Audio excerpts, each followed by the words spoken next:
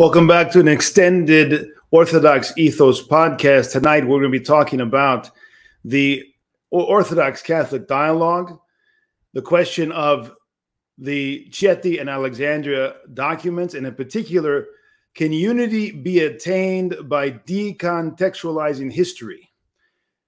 Joining me tonight is Craig Truglia from Orthodox Christian Theology.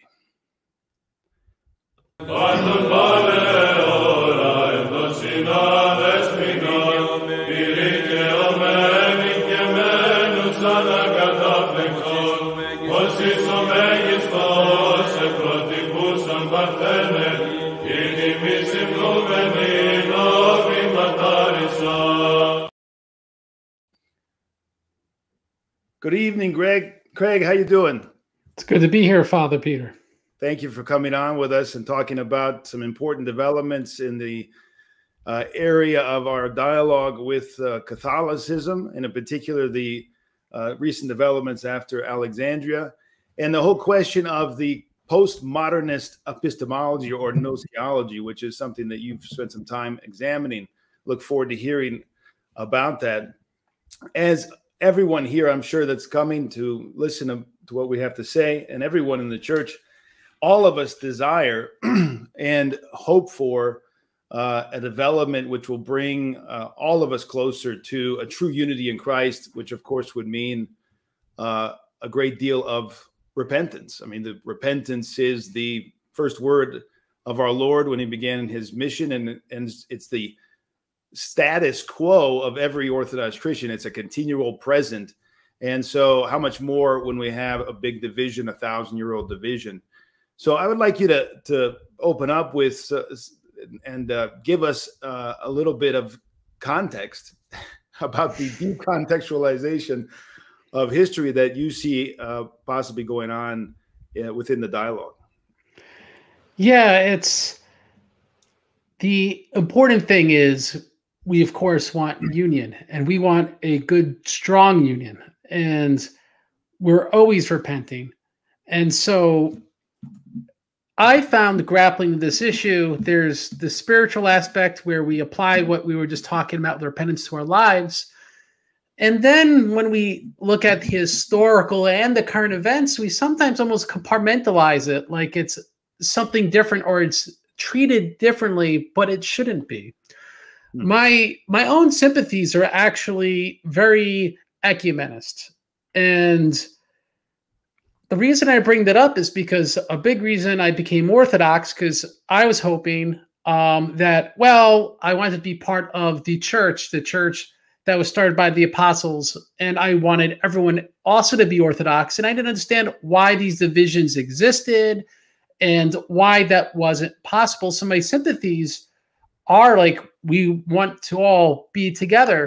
But the more I studied the Orthodox faith, live just the Orthodox life, attending services, doing prayers, I'm not talking about very high and mighty stuff, just normal things normal lay people do, I started realizing that, well, there's more to it than this, and especially when we read the Fathers. And so then to distill this, I've arrived at a conclusion that whether people are Orthodox or Roman Catholic, people studying the Fathers and the councils and the things that really identify the differences between Roman Catholics and Orthodox, they are looking at these things in a very decontextualized way, which I want to unpack. They are looking at this with more than a tinge of postmodernism and relativism.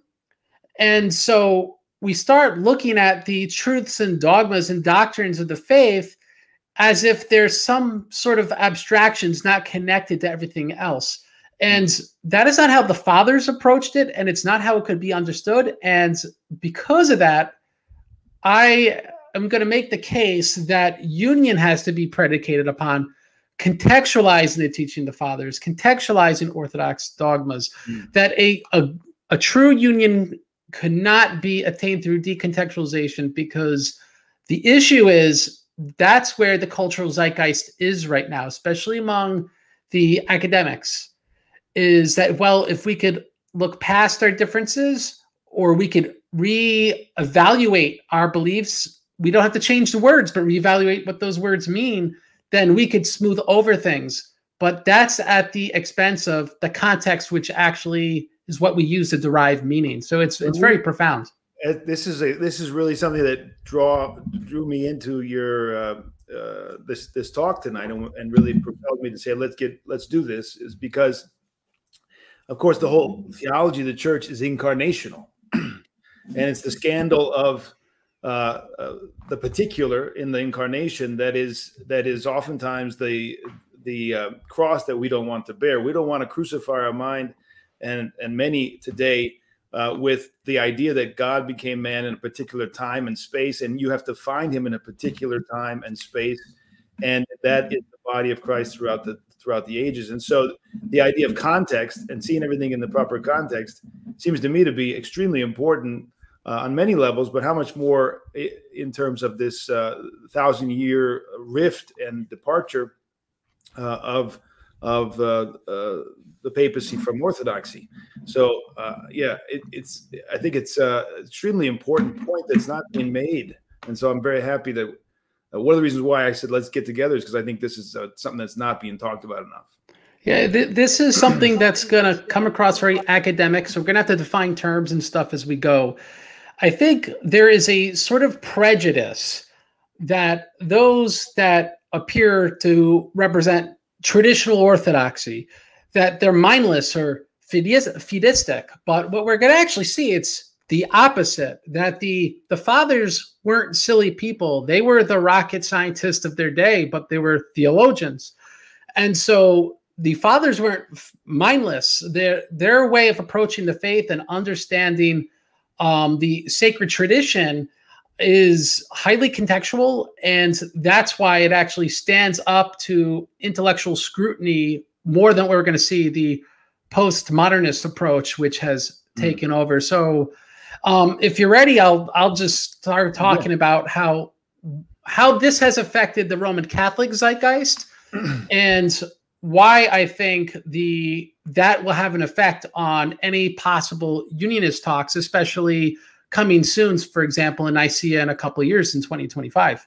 And the implication seems to be that we Orthodox are also partaking of that pestilence of the age, that postmodernist epistemology to a certain degree. Otherwise, we wouldn't be having to talk about this.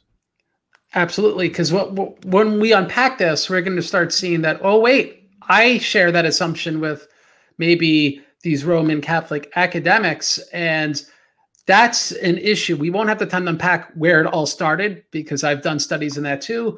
We're more going to be talking about current events because I think unless your head's in the sand, if anyone who's following Roman Catholic scholarship, they would realize they regularly decontextualize. And it's not that we just care about what scholars think, because the truth of the matter is that all the bishops with their salt all have PhDs. Right? They are all academics in their own right. They all read academic texts, or at least they follow and hope to stay abreast of these things. And so when Roman Catholic scholars on a regular basis decontextualize history, my opinion is they unintentionally, it's not their intent, of course, but unintentionally trivialize their own doctrines. Now, here's a few famous examples. Yeah, I was going to say, let's define it and then tell us some examples. Can you give us, just for the total novice here, what does the term even mean, decontextualization? Well, decontextualize would be to establish truth irrespective how people came to it, right?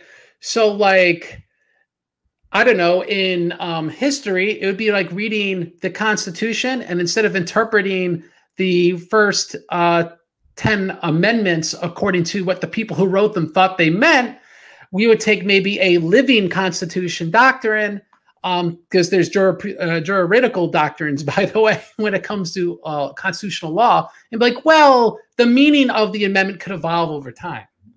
That decontextualizes what the words meant when they wrote them, right? So people naturally, and this is how you know this is what's good, human nature is good. And so people by nature think of truth in a highly contextual way without being academics, right? They believe what their husband or wife tells them because all the dots connect, right? They don't just listen to words totally disconnected from everything else within their lives. And so the same way we read documents as connected to the people who wrote them, when they write words, the words have intentions behind their meaning, which the authors in the historical context would determine. So it's really not complicated. It's just if you don't just take someone at the word, but you look at their facial expressions, you look at their actions, you look at the people they know, then you're looking at context as well in doing these things. And it's, quite frankly, it's very bizarre because almost no one decontextualizes anything in real life. It seems like only abstractions and intellectual ideas people even dare decontextualize. Is it possible that, to be fair, I'm sorry. Go ahead. I'm sorry. Go ahead. Though to be fair, when we're reaching the point where people aren't sure what their gender is, we are reaching the point as a society where we're actually divorcing context of our opinions from like things like basic genetics, and let alone you know, like little boys and girls, you know, body parts and stuff like that. I don't want to get into that topic, but this is part of the zeitgeist. Is it possible that the reason why that this is happening in the context of theology and church history and church life is because we don't have, those who are engaged in it don't have the same experience. In other words, presupposed in understanding what the saints said is a similar or the same experience of the saints. So something similar, like you cannot write a life of a saint if you are not like that saint. You're going to end up, or the scriptures presuppose the context of the church in order to be properly understood. Is it possible that we're arriving now at a total decontextualization of church history for not only because there's some kind of special interest and agendas, but because we lack, and we don't even come, if we came with the same or similar experience, wouldn't that be much harder? I mean, woe is me how far my spiritual life is from the ascetic disciplines of the saints. But to just begin understanding these topics, we need to have our prayers. We need to have our Wednesday, Friday fast. We need to be following the liturgical calendar of the church. How do you otherwise begin understanding these things? I mean, not to derail the topic, but a lot of people in trying to discern the history of icons, it seems to be very apparent that a lot of scholars, for example, studying the art, have never been informed by the use of the same art in worship. And so how could they even possibly interpret what they are being paid as experts to interpret and study, right? So we need to be hooked up to the church, to put it very basically, in order to really begin understanding these things. Let's hear some examples. You were going to say some examples. So now, this is stuff which, if it wasn't true, would sound like extremely bizarre. Now, this is mainstream, I would say, like majority stuff in Roman Catholic circles. Now, for a popular example is Eamon Duffy is comfortable with there being no original papacy. You go, wait a second, there's all these arguments that, you know, the Pope of Rome, he's necessary, he's not necessary, but yet those serving on the Pontifical Commission, you know, for these matters don't even think there originally was a papacy. So how's that work? Father Christian Copps, who's head of a seminary in Pittsburgh, so he's not a nobody, he asserts that the Council of Florence was subordinationist. Heretical, in other words. Right, yeah, they were teaching a heresy. You know, so wait a second. So Orthodox didn't become Roman Catholic because they're teaching a heresy, and they dogmatize something intending it to be heretical, but somehow the Orthodox are wrong. Sounds very bizarre, but this is mainstream scholarship. A scholar I particularly like, Benjamin Heidgerken, he's a seminary professor. He asserts that the Council of Trent's intended soteriology requires reform in light of the teachings of St. Maximus the Damascene. And he's not as explicit about this, but he appears to imply the same about the doctrine of the Immaculate Conception.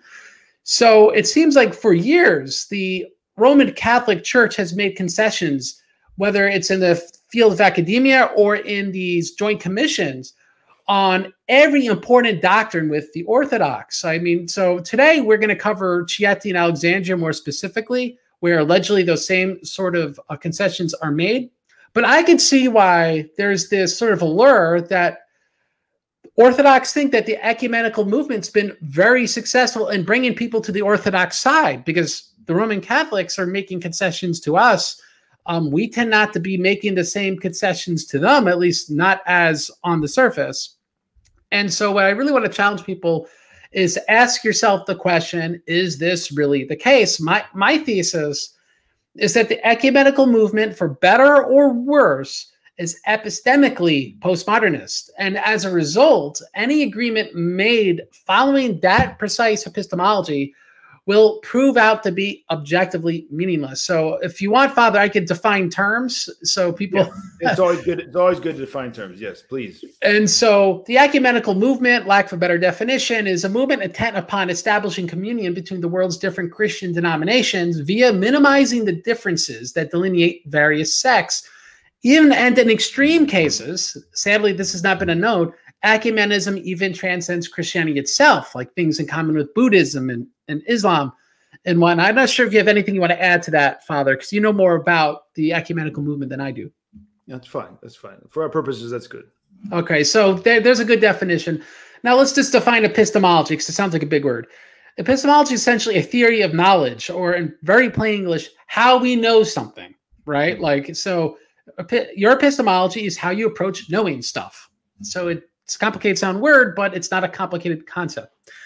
Now, we were talking about this before now with postmodernism in reference to epistemology, how we know stuff, is the rejection that anything has objective meaning or that actual epistemic certainty is possible, or in other words, there's no such thing as universal truth, and truth cannot really be known for certain.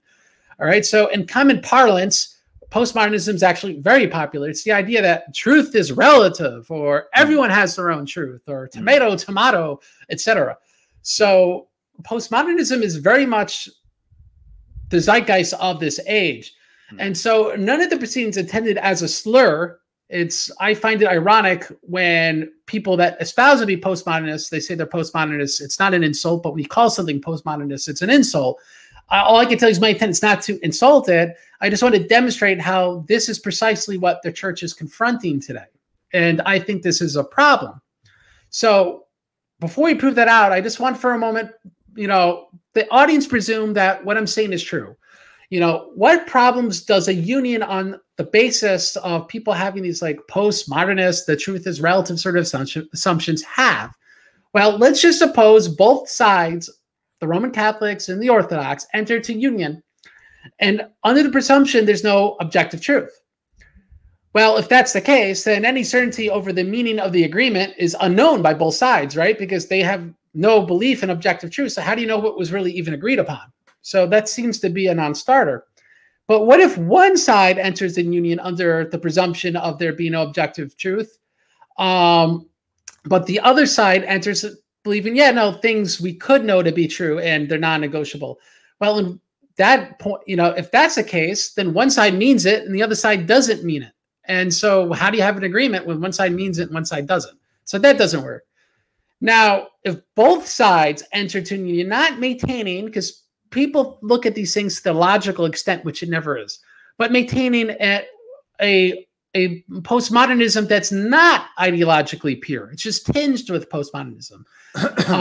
But they largely presume upon a relativist form of truth, that, we're just speaking past each other, and they might have meant some different things back then, but we know better now. We can reinterpret it now.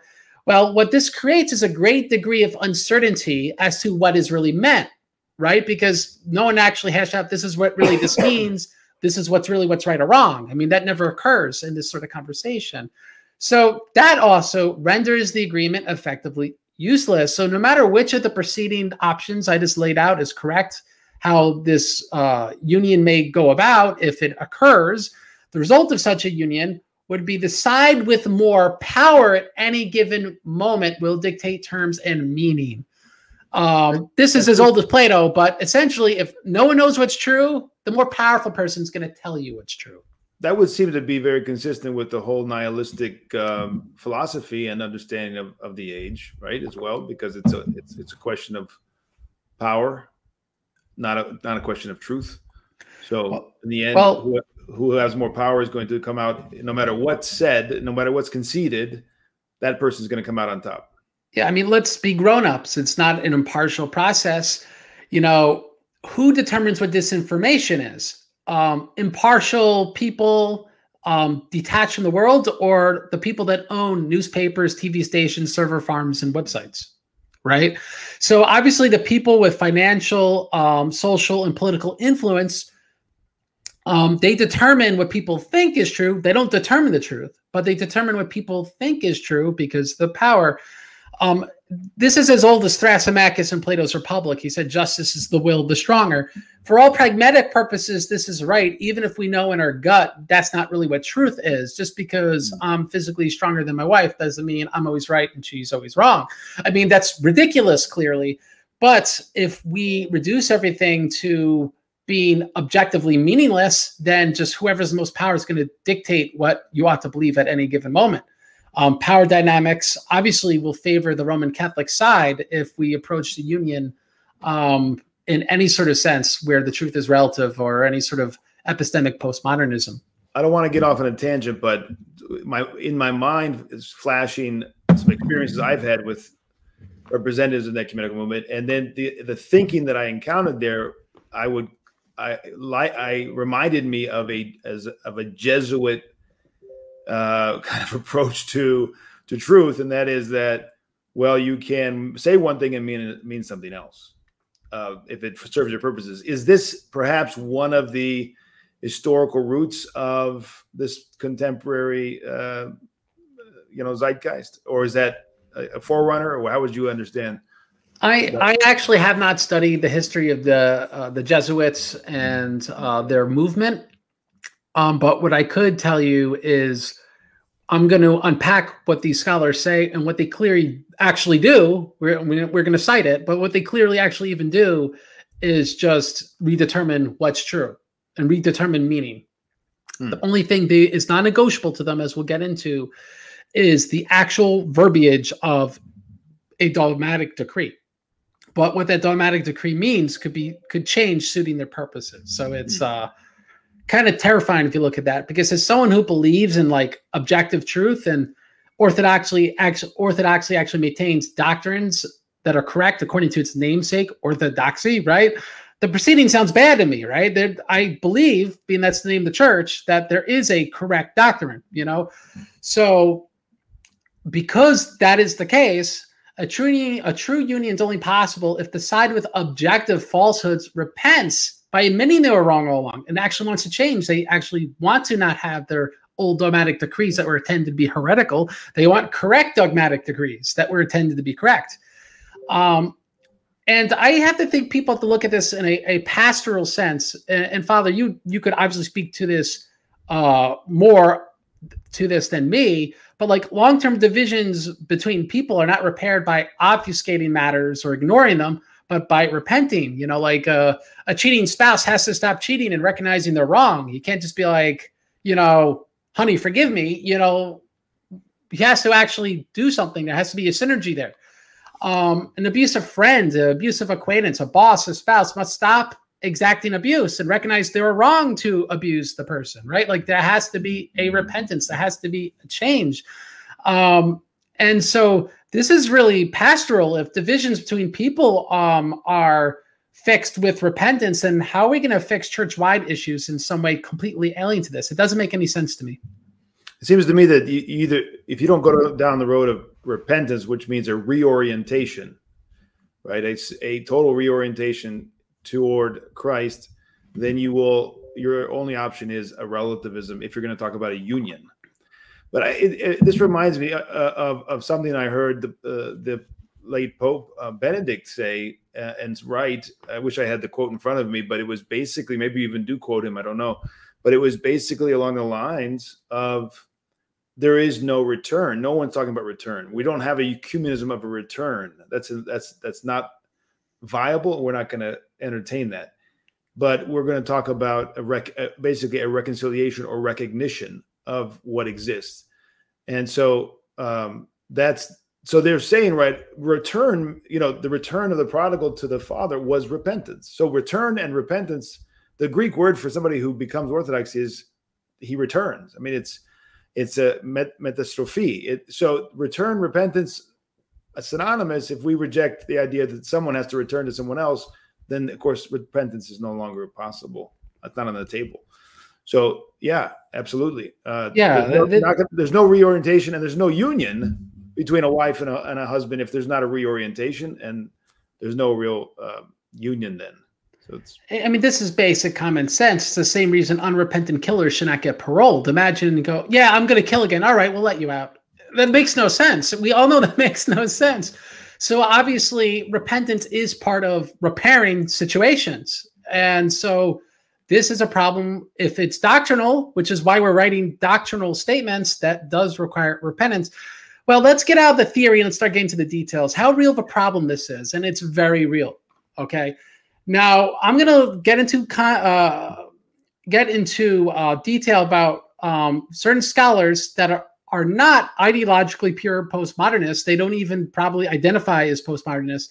But the fact that they identify as faithful Roman Catholics indicates a degree of cognitive dissonance on this question. So in other words, they are not consciously postmodernists, but in applying their own thoughts, they prove themselves to be to some degree. So let's talk about Eamon Duffy. Like in his article, was there a bishop of Rome in the first century? Which he concludes no. Right? That seems to me a pretty basic thing of Roman Catholicism that you need a pope. But Duffy served on the Pontifical Historical Commission, and his answer is no, there was no original pope. And he represents what some claim is to be a consensus of historians on the question, such as Alan Brandt, Father John Baer, Robert Eno, etc. And what these scholars teach is, to quote Duffy, there was no pope, no bishop as such, and the church in Rome was slow to develop the office of the chief bishop, and that cities initially did not have singular bishops. So, and in other words, essentially, they were like the Presbyterian. The church was originally Presbyterian, is the argument. So that means the Church of Rome, Roman Catholic Church, was originally Presbyterian, according to Duffy. Now, obviously, such conclusions eviscerate the legitimacy of all episcopal forms of Christianity, unless we presume upon some form of epistemic relativism. Now, what do I mean by epistemic relativism? Well, it's that the truth can be one thing in some times and places and another thing in other times and places. Now, this sounds bizarre, but people really kind of think about this stuff. So as an example, being abusive to women and forcing them to wear burqas in 1988 Afghanistan's okay, right? In fact, we were sending money to the Taliban to fight the Soviets, and it was okay they were doing these things, but it's wrong in 2023 America. Now, obviously, those of us listening would say, no, 2023 America is right, 1988 Afghanistan is wrong. But those with epistemic relativism would say, no, it depends on the time and the place, what's true, what's not, what's right, what's wrong. Now, I think that Newman's theory, Cardinal John Henry Newman, of doctrinal development is what allows scholars like Duffy to pretty much jettison common sense, right? To pretty much say there's no papacy, but that's okay.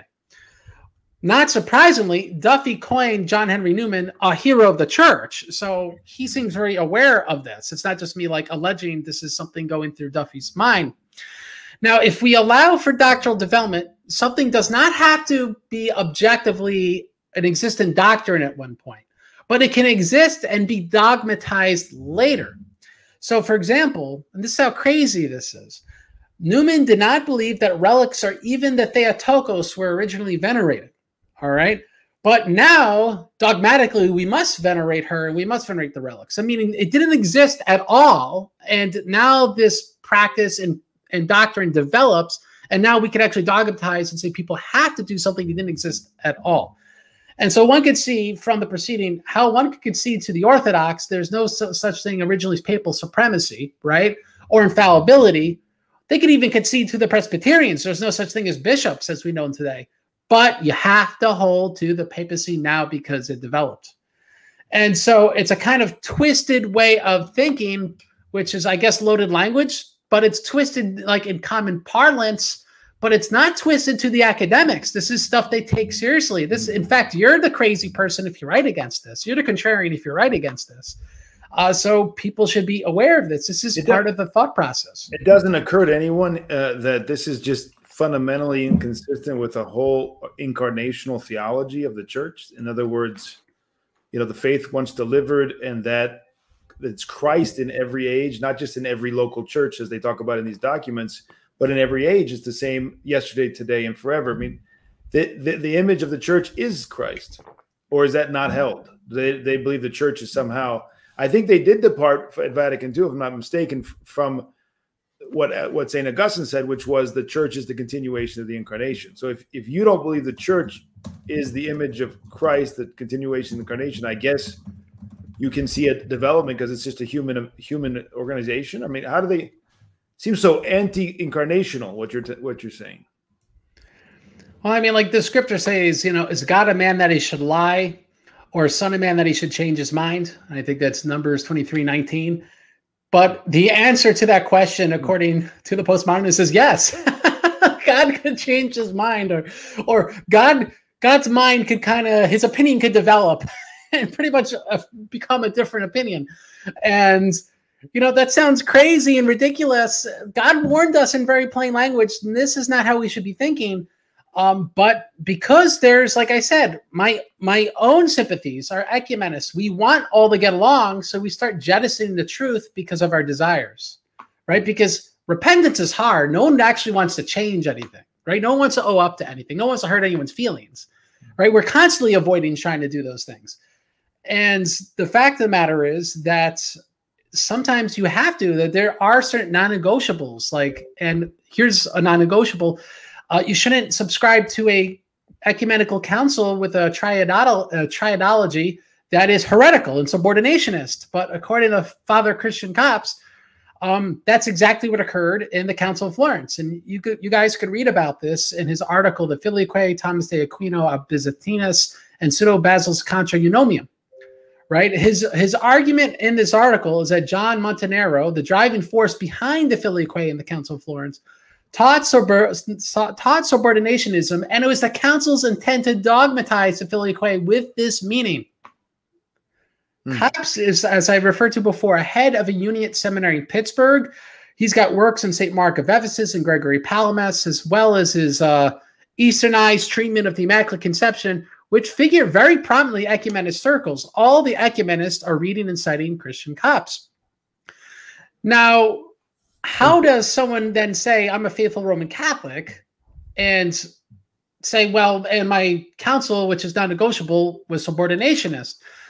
This is the argument he makes. I'm not going to say it's a good argument, but this is the thought process that he has. He argues that Thomas Aquinas, as opposed to Florence, did not teach a subordinationist filioque. So he concludes that means there's a correct filioque.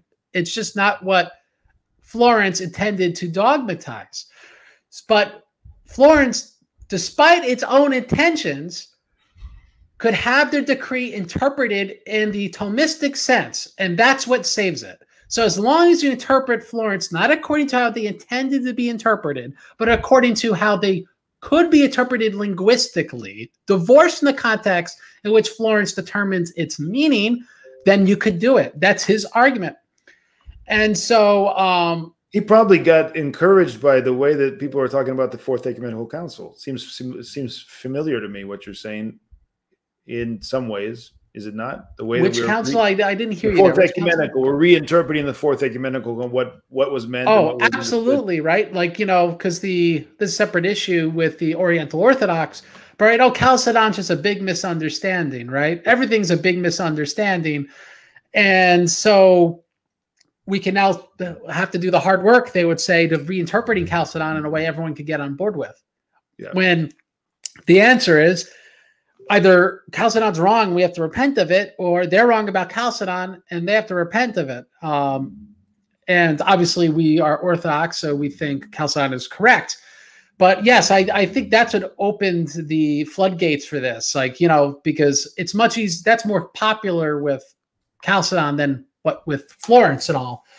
But I want to bring something to the audience's attention. In the last two examples with Duffy and Copps, there are two epistemic linchpins, all right, that makes their worldview work.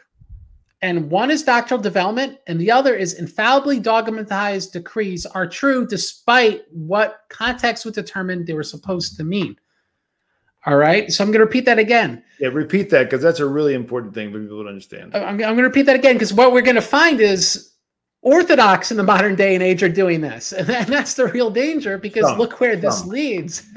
It's that doctrinal development allows for this postmodernist approach to these church doctrines, and the belief that all that matters, the only thing that's binding, the only thing that's non-negotiable, the only thing that our conscience must follow is the dogmatized decree, not anything that informs the context of that decree. All right. Now, I referenced earlier before Benjamin Heidgerken. He's a Roman Catholic seminary professor. His book, Salvation to Temptation, I believe is a must read even for Orthodox. It's a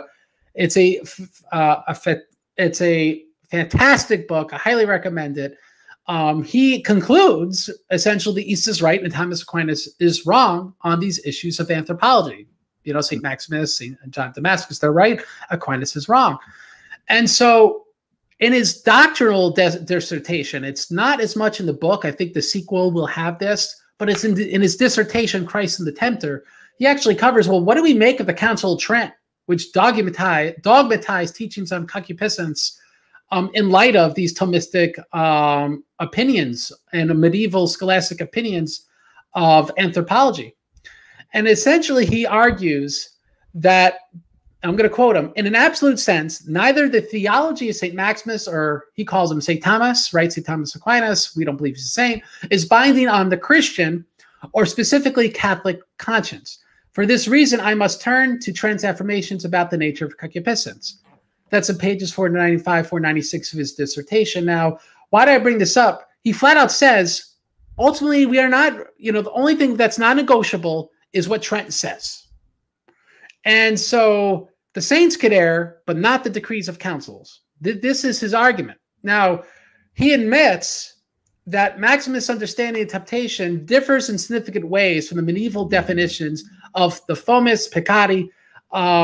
That's a tinder of sin. It's this idea that essentially it's quasi-inherited guilt, that that humanity is intrinsically disoriented and guilty by default, while the Orthodox doctrine is human nature is good, and it's the tropos that's fall. And we talked about this in the Immaculate Conception episode we did. Mm-hmm. Now, and the reasons why, it's because the Western tradition of concupiscence doesn't have the concept of blameless and blameworthy passions. So they have no way of understanding exactly how the tropos is operating and on what basis. So the Roman Catholic doctrine of concupiscence actually invalidates Hebrews 4:15, because they have to make it where Christ really wasn't tempted, because that's the only way to make it work. Now, Trent is a product of Western anthropology. Dr. Heidgerken pretty much admits as much.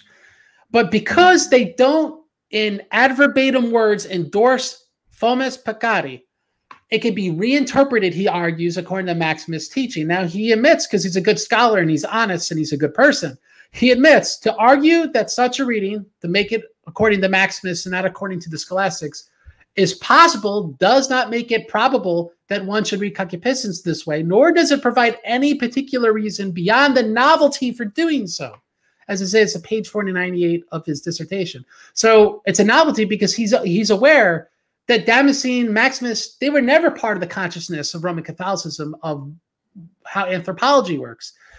So he admits that Trent actually held to an opinion that is, to make it correct, would have to require importing a Eastern novelty into it, the Eastern anthropology. So as we can see, it's very similar to Cops. What was dogmatically decreed is all that matters, not what they intended to decree in Trent.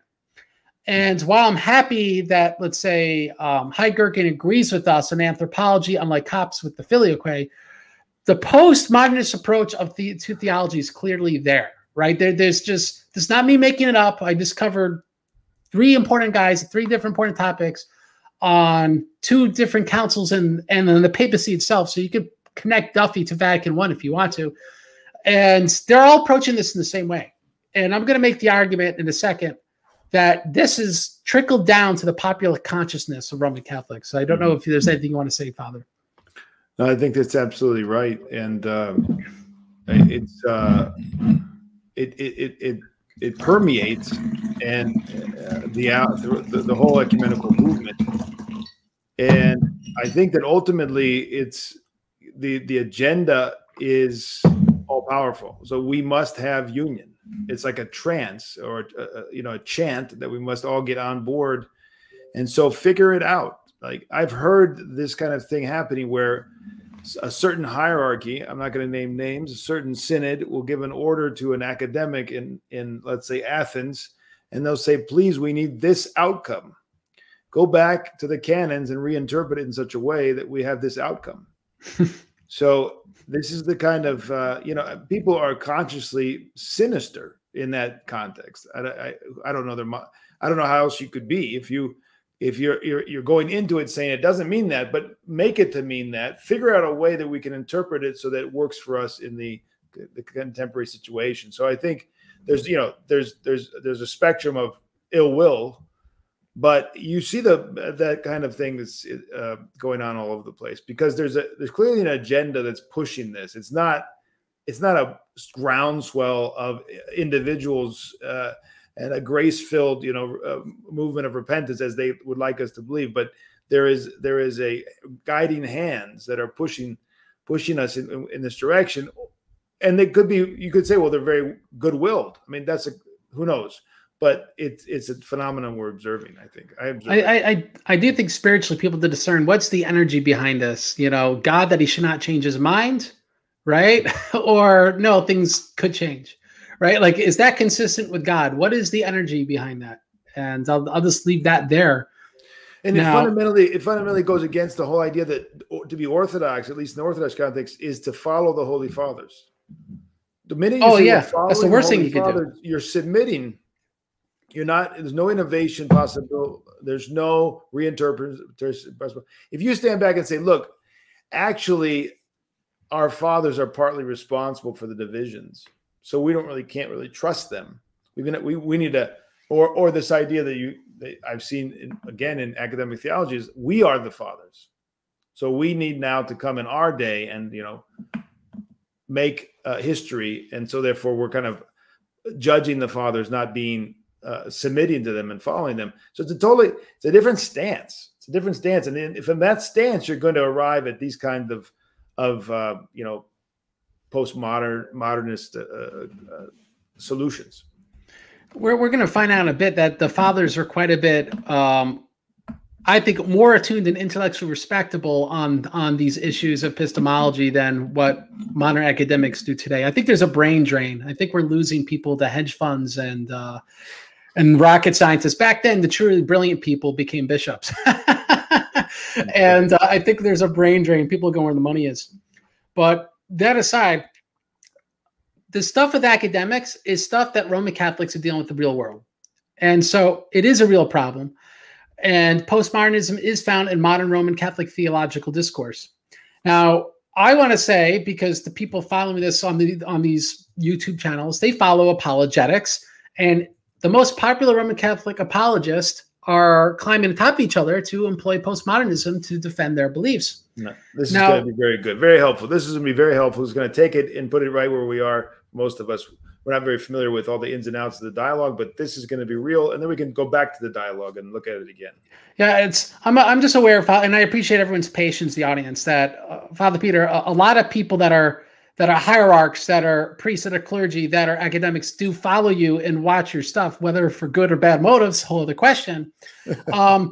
And so I just want to come here just, breathing fire. I want to demonstrate, no, this is something I've studied, and this is something that if you're well studied, you'll understand that what I'm saying is true. Yes. And so that's why we had to take this first 50 minutes to take the time to do that. But we're going to try to bring it more to where people are at this juncture. Now, recently on the issue of Nicaea II, there's all these arguments over whether icons are apostolic or not. And what amazed me was that Roman Catholic apologists like Trent Horn, who's a very nice guy, and Jimmy Akin, they appeared to concede to the Protestant polemicists that iconodulia was not a concrete apostolic Christian teaching, but a doctrinal development. And this not only was, to me, so embarrassing for their side, that then other Roman Catholic apologists were climbing atop each other to make better and more nuanced arguments about the development, the doctrinal development of icons. And so the proceeding presumes, similarly to Newman, that something can at one period not exist at all and then later be dogmatized as necessary. But that flies in the face of the very decision of the Ecumenical Council, which clearly says this has always been the faith, always been the practice of the church. How could they? Are they ignorant of that, or are they just? Well, it's because everyone knows better than the Conciliar Fathers. And I'm going to show, no, the Conciliar Fathers actually had a very profound epistemology. That's not, oh, if you're spiritual Superman. It's like, even I think an atheist go, wait, no, these guys make more sense. And it also helps that there are saints among them. That's not more than a little bit of help. So I just want to state, if all that matters is a dogmatic decree, whether, because these are Roman Catholic apologists, from a papal ex cathedra statement or a ecumenical council, then one can utterly decontextualize anything. Okay, I mean, consider the following. I'm going to give two examples from two very popular Roman Catholic apologists who don't consider themselves postmodernists, but you're going to see now they are postmodernists. At least they are postmodernist leaning or adjacent. Now, Michael Lofton, who's the apologist behind Reason and Theology LLC, he argues that ecumenical councils can err on matters of doctrine. So this is what, speaking to what you're just saying, Father Peter, that so they just don't believe the councils are right about this? Well, the answer is yes, they don't believe the councils are right. I'm going to now quote him. This is in his article, Understanding the Magisterium. It's on reasontheology.com. Michael writes, reforming the work of Chalcedon, the Council of Constantinople II said this letter to Maris was heretical. So people know the letter of Maris, letter to Maris taught Nestorianism. It tried to save face for Chalcedon by saying that the Council Fathers must have read a different letter than the letter to Maris. Clearly, there was some degree of reform between Chalcedon and Constantinople II on the letter of Maris. Either, this is, again, I'm not saying this is Michael Lofton, either Chalcedon judged it as orthodox and this was overturned by Constantinople II, so meaning Chalcedon endorsed a heretical letter, or Chalcedon did not sufficiently express its judgment on the letter, and Constantinople II finished the job.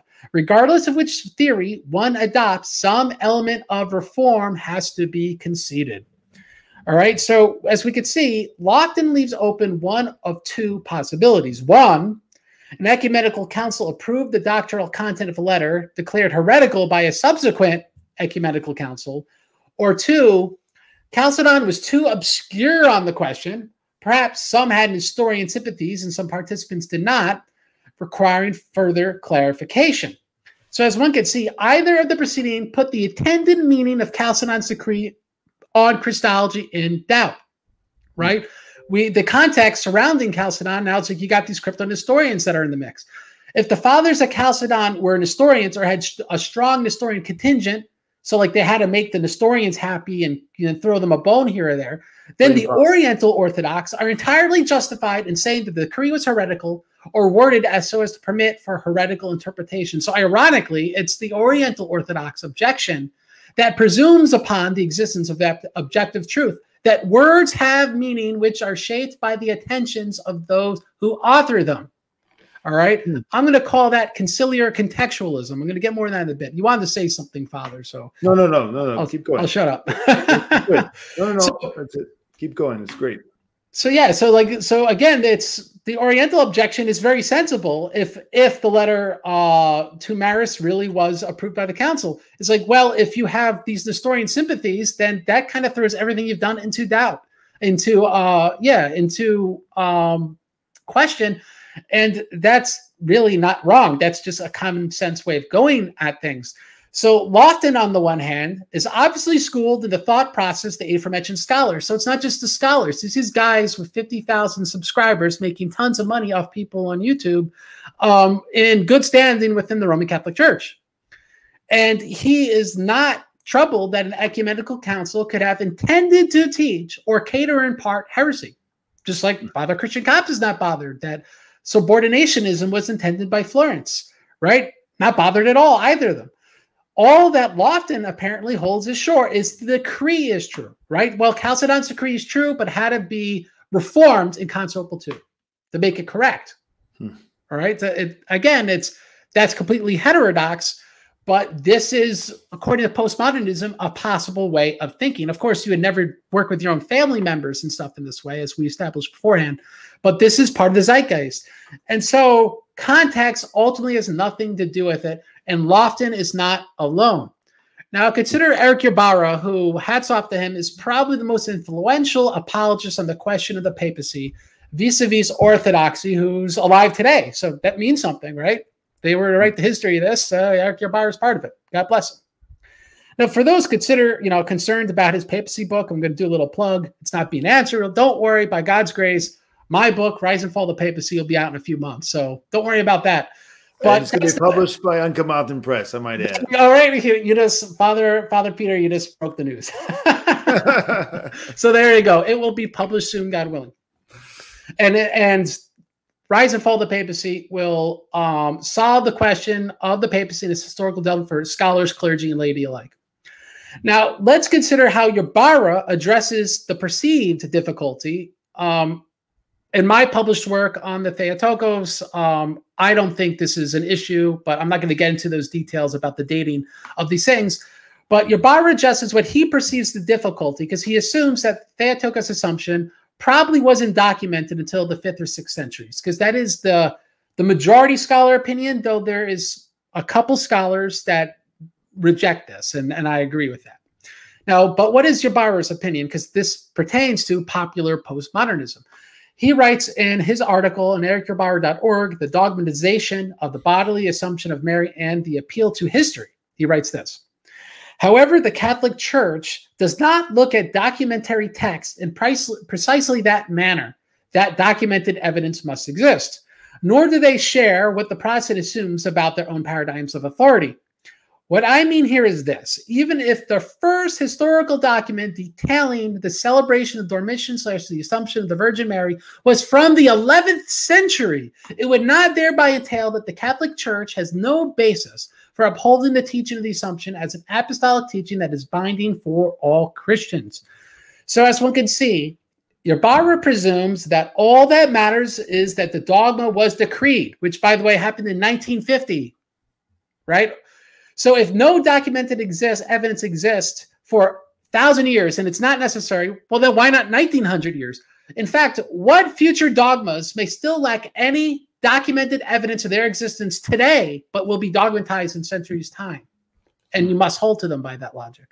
So how does that even work to think? And again, it's not to insult him. It's the epistemology in such an absurd sense. Ybarra decontextualizes dogmas from archaeological, liturgical, and written precedent that documents their existence from antiquity among all Christians. So what stands alone as important in his worldview is affected by more than a tinge of postmodernism, and that's the dogmatic decree. That's all that matters. Once it's been dogmatized, that's all that matters. Doesn't matter, there's no documented evidence of its existence. And so the proceeding demonstrates that the epistemology undergirding the scholarship, which appears to bring concessions to the Orthodox, right? Because I was saying before, well, Orthodox saying, well, this ecumenism looks to be working for us, is the same epistemology which undergirds Roman Catholic polemicists who seek to convert Orthodox members to their faith. It's the same epistemology. So postmodernism proves to be a double-edged sword. Can you little more on that? Unpack that a little bit. It's very, I think that's a huge point. And so it's been coined that the ideology of modern Roman Catholic apologetics, because most aren't going to just go, and say, oh, I'm totally on board with everything Pope Francis does, and I'm totally on board with what the German bishops are doing, and the liberalism within the Roman Catholic Church. Most faithful Catholics, and that means most of the apologists, because why would he be defending a faith that you really didn't believe was correct, right? Are traditionalists, but what they find themselves doing is defending traditional ideas using postmodernist epistemology. And so they really shouldn't be called trads. All the trads are actually post-trads. They're postmodernists defending traditional Roman Catholic ideas. All right? Now, I think in some respect, they shouldn't be blamed because the defects in the Roman Catholic epistemology could actually be identified to the 9th century. They were invented by a papal librarian named Anastasius, and he wrote most of the foreign correspondence for 3 popes that during the Photian Schism. He's a a figure of immense macro historical importance. I'm not going to get into a lot of details now, but if people want the origin of where this postmodernist view comes from, it's actually 12 centuries in the making. It didn't happen in the last 50 years. That would make sense, though, because if much of what the doctrinal development of the West is going to be based in an approach that's predates or dates from the schism, it's going to be consistent methodology, not going to be something that just came along at the end. To give Anastasius credit, at least he invented and forged his historical evidence to give it a basis in reality, instead of outright reinterpreting things that on the face of it disagree with him. Mm. That's very good work. Very good work. Very good. Let's get into how what we just learned is going to pose potential problems in a couple years' time in Nicaea or whatever follow-up commission or council after that. Mm-hmm. What are we to do if Roman Catholic bishops and scholars show up in Nicaea? Because this is the modern day. They're not going to come alone. They're going to come with laymen. We have to tell people what's happening in Nicaea in 2025. There's going to be... get into that, Father. Yeah, okay. So there is going to be a meeting. The Patriarch of Constantinople has already stated as much. The Pope has also confirmed that he's going to be there. And I know they're working on it within the Patriarchate. They're developing documents, and they're going to very likely have some kind of compromise on the Paschalian, and the Pope is going to join, I'm assuming, a lot of Orthodox, certainly not all the Orthodox, but a lot of the Orthodox in Nicaea in 25 for the 1,700 year anniversary of the Council of Nicaea. And it's very, very much expected there's going to be major compromises made, perhaps more. It's hard to say right now. We don't have any hard fast evidence, but there's a lot of speculation. There's going to be a compromise on the Paschalian, and maybe much more. We'll see. God, in due time. So that's what you're alluding to here. Yes. And what are we going to do when they show up and they have this postmodernist epistemology? I suspect what a lot of Orthodox are going to have is a wait and see approach. Let's see if they bring the metaphorical olive branch or not.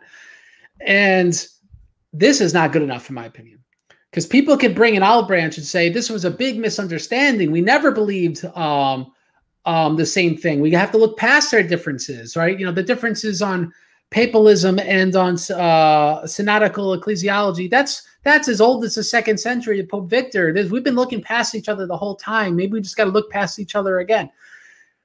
However, what prevents what happens not only to the principle of the Orthodox Church demanding orthodoxy, I mean, that's what we're named after, but time inertia, right, from creating a doctrinal drift, as the Orthodox would be outnumbered by those with unaltered and heterodox beliefs, right? If we go with, let's just look past each other. This can't work, because what's going to happen is it's going to be a current that's going to take us with it, and that's unacceptable.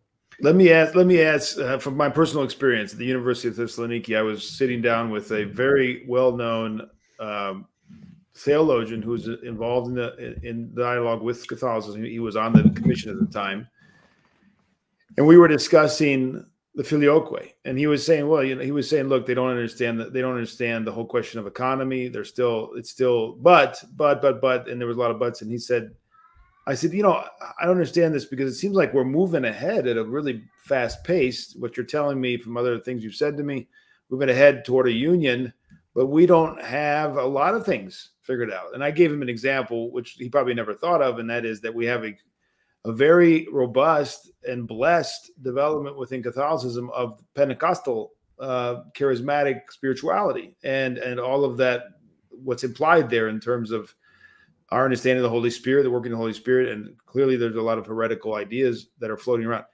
And his response was, we'll figure that out after the union. All right. We'll read the bill after it's passed. Yeah, right. So I said, well, that's simply not going to work for the vast majority of people who are going to be living in places like America, where we're a tiny minority, and the vast majority of the Roman Catholics have no problem with saying that you can be a charismatic Pentecostal Orthodox, papal Christian, and then that's going to seep into Orthodoxy if that's legitimate. I mean, we're going to be swallowed up. He didn't bat an eye.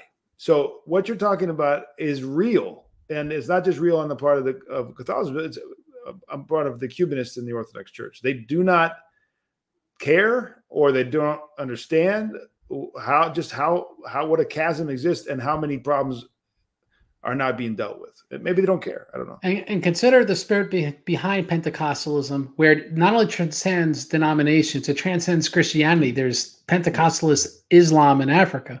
So it's, I don't know. I think St. Irenaeus is very clear that it's demonic, but that's a whole other question. But it's an example of what you're talking about, I think. Let's deal with it afterwards. We'll figure it out afterwards. You know, but I actually, that seems to be where, like, here's where my suspicions are, but being someone who knows absolutely no one in the know, that's all they are, suspicions. What if the Roman Catholic delegation comes and admits that the Orthodox are correct? They're not saying, let's look past each other, let's not worry about this. They say, no, you're right about everything, and we will reinterpret all our past decrees according to the Orthodox mode. Council of Trent, Council of Florence, we're going to reinterpret all of them, so you tell, and to be exactly what you tell us what they should be. I think a lot of people in their YouTube channels would be jumping up and down and say, may the union commence, right? They're going to agree with us. Because this sounds like more than a generous compromise. You're never going to be offered this much. And that's why I fear that this will be the tactic that'll be used, because it's the most likely to work. Saying, yeah, we'll agree with everything with you. Now, my suspicions aside, when we reviewed the Chieti and Alexandria documents, and the same approach, by the way, is seen in the agreed statement on the Filioque, which I won't be covering. Both approaches, the look past each other approach, but also we'll reinterpret our Roman Catholic stuff to make it Orthodox. Both are followed. So most likely it'll be somewhere in the middle of those two ideas. Now, if the reinterpret everything approach is followed, what prevents the union from being reinterpreted and our own decrees from being decontextualized and mutated to be Roman Catholic or even something else over time, right? If they could do it, the same could happen to us, because we're buying into it that it's possible, right? If people could decontextualize their beliefs, then we will end up decontextualizing orthodoxy. And as you kind of referred to before, Father, that's already sort of occurring in the agreed statements of the Oriental Orthodox. It seems to be that we decontextualize in order to try to get on the same page with them.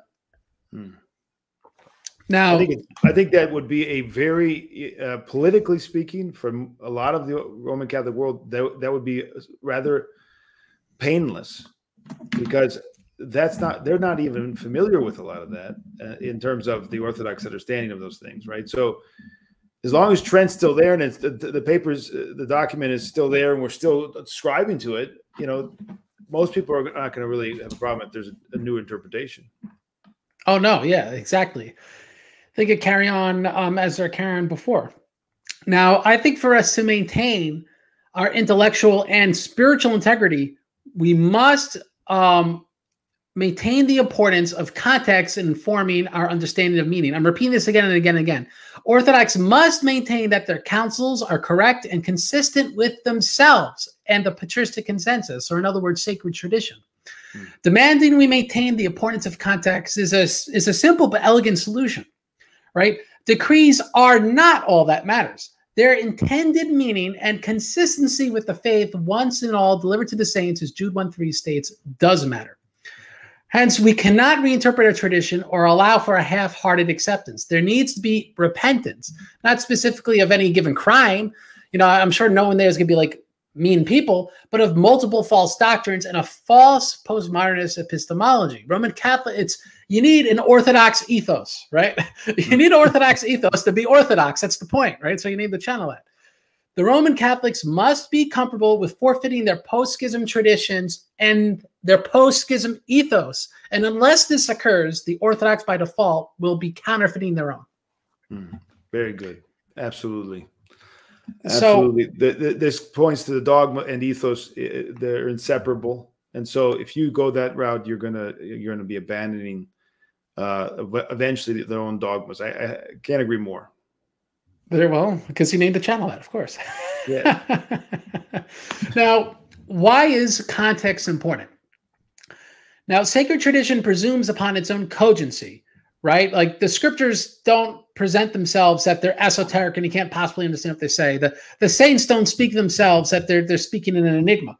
They presume that the consensus of the saints is both real and tangible, and it's documented fact. When St. Vincent de Lérens talks about what is tradition and the right interpretation of Scripture, he presumes that you could actually delineate it and see it, throughout history and see it geographically everywhere. Now, the Scriptures testify that sacred tradition existed wholly from the teaching of the apostles. So, if being that it existed in its full form from the apostles, it's not like it's taken time to grow into its fullness. It already was full. Any doctrinal developments that occur are linguistic clarifications, as Dimitri Staniloae, the confessor, argues, not new ideas. So again, I'm going to repeat this. They're linguistic clarifications, right? We could say things about the Holy Trinity that sound clearer, but the doctrine of the Holy Trinity is not new. It wasn't new in the 4th century. It wasn't new in the 2nd century. All right. It was from the apostles. So there are linguistic clarifications, but not new ideas. So that means Numenian doctrinal development is impossible for us. We can't have no icons in existence and then have them exist and then be dogma and under anathema, if you don't venerate them. That doesn't work in the Orthodox mindset. So the ecumenical councils, when issuing their decrees, often speak, if anyone's read a council, as they are defining what has already been settled by consensus. Like an oft-quoted thing they always say is, this is the teaching of the fathers. This is the Orthodox faith, right? They're not saying we decree this as such and that settles it. They're acclaiming, no, this is what the church has always taught. And in the ecumenical councils, there's always I forget what's called in law, but like exploration. Right, like they'll actually, all right, well, let's open the Bible and look at what the Bible says about this doctrine. Now let's look at the fathers and look what the fathers say about this doctrine. The operating presumption is that the doctrine has been settled in the Scriptures and church history, right? Not that they have magical powers to all of a sudden decree something that never existed before. That is not how the councils viewed themselves. So the idea that there are these differing scales of binding authorities and the council is the only mechanism to bind belief is a mindset completely missing from the councils, because they felt the belief was already bound by sacred tradition. The belief, as far as they understood it, always existed. So all aberrations from what always existed are heresy. That's how the councils operated. So this is why the criticism that the Orthodox mindset is, to quote Father Richard Price, conciliar fundamentalism is a kind of slur, right? Why does, because he's like, because he's a Roman Catholic scholar, he translated all the ecumenical councils, and so he starts finding this bizarre non-Roman Catholic ideology in the ecumenical councils, which he calls conciliar fundamentalism, because the contextualist view is foreign from Roman Catholic epistemology. That's why he doesn't know what else to call it. It seems like fundamentalism, like a bunch of Baptists. But consider this. Why does the Council of Constantinople I in 1351, the Palamite Council, anathematize those who refuse to accept the acts of the council, but only accept the decree? I'm going to repeat that. They anathematize those who accept only decrees, but not the acts along with them. And you can read this in paragraph 12 of the council's tomos. All right, so this is what they decree in Constantinople 1351. Why? Because in 1351, they presumed the obvious, that saints and councils were consistent, and that a decree of a council is consistent with the context that created it, and the acts are the preservation of that context. So the saints and conciliar fathers are illumined so that by grace, what they teach is true, right? That's why in the icons, when we venerate the conciliar fathers of this or that ecumenical council, they have halos around, because we understand that God was superintending the work, that the Holy Spirit was at work in the council. And so if this is true, how could they be entertaining Nestorianism, subordinationism, or some other damnable heresy? Why on earth would their decrees be trustworthy if the saints they quote, the substance of what they quoted, and their own work was not doctrinally trustworthy? I'm going to repeat that. Why would the decree of the council be trustworthy if the way they arrived at doctrinal conclusions was full of errors and not trustworthy? It makes no sense. All right, it makes absolutely no sense. It's an inner division between the way and the truth. They can't be divided, right? You're saying it doesn't matter how you come to it, but that's the way. That's the methodology is inseparable from the outcome. Yeah. right? They're looking into the scriptures, they're looking into saints of the past, and then they're through a consensus saying this is what the teaching of the fathers is, right? It's a process informed by grace. That's the point. And it's a context that's actually delineated in the Acts, because you get to see what they're talking about and how they're deriving these conclusions. You've got to accept that time and space, that's the incarnation, right? That place and time and those people matter. What they meant mattered. You can't abrogate that. You can't tweak that. You can't overlook that. It's all a part of the whole picture, and it's a part of the image of Christ in that time and space. Absolutely. Now, just to clear some confusion that may arise, people think, oh, well, then the Acts are as important as the decree of a council because we need the context to understand the decree. Does that make like every jot and tittle of the Acts absolute truth? And, you know, are they prophetic or this or that? And again, we need to return to how the councils to explain themselves in order to understand how they're going about this, so we could kind of acquire this Orthodox ethos. The Conciliar Fathers, for example, of Constantinople II, they recognized, to quote them, one or two participants in Chalcedon may have improved something historian. Like, you know, it's possible there could have been one or two people there outside the consensus with the wrong idea. But to quote Constantinople II, everyone else did not. And you could read this in Price, Constantinople II, Volume 2, page 70. All right, it's session 6, section 30, paragraph 30. Now, the contextualist claim, all right, is not that every utterance in a council is perfect and that every single individual in a council had correct intentions, but that the overall mindset of everyone involved was orthodox and trustworthy. And this sensibly makes a given ecumenical council a good source for dogmatic pronouncements. It is the same reason we allegedly trust a peer review process, right? There's numerous experts who have established trust and authority in judging other experts in a peer review process. So a single bad peer reviewer in a rigorous peer review, being that many such reviewers should be looking at a work, but anyone who's an academic knows it's really like only two people looking, so let's be honest. But in a rigorous peer review process, tons of experts are combing over things and making sure it's correct.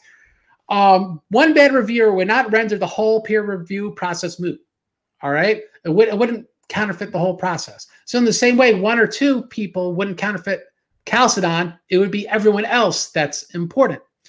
Now, let's further consider, if we're talking about peer review, the peer, like as an example, a peer-reviewed science journal, right? They're publishing an article about the moon. But let's say in this article about the moon, it presumes upon a geocentric universe. For the sake of this conversation, I'm not a scientist, but I presume we don't live in a geocentric universe. Now, would you trust what they say about the moon, even if the presumption of geocentrism is technically irrelevant from what they're studying? Like, let's say they're studying the nature of basalt on the moon's surface. Would you trust that study if they presumed upon geocentrism?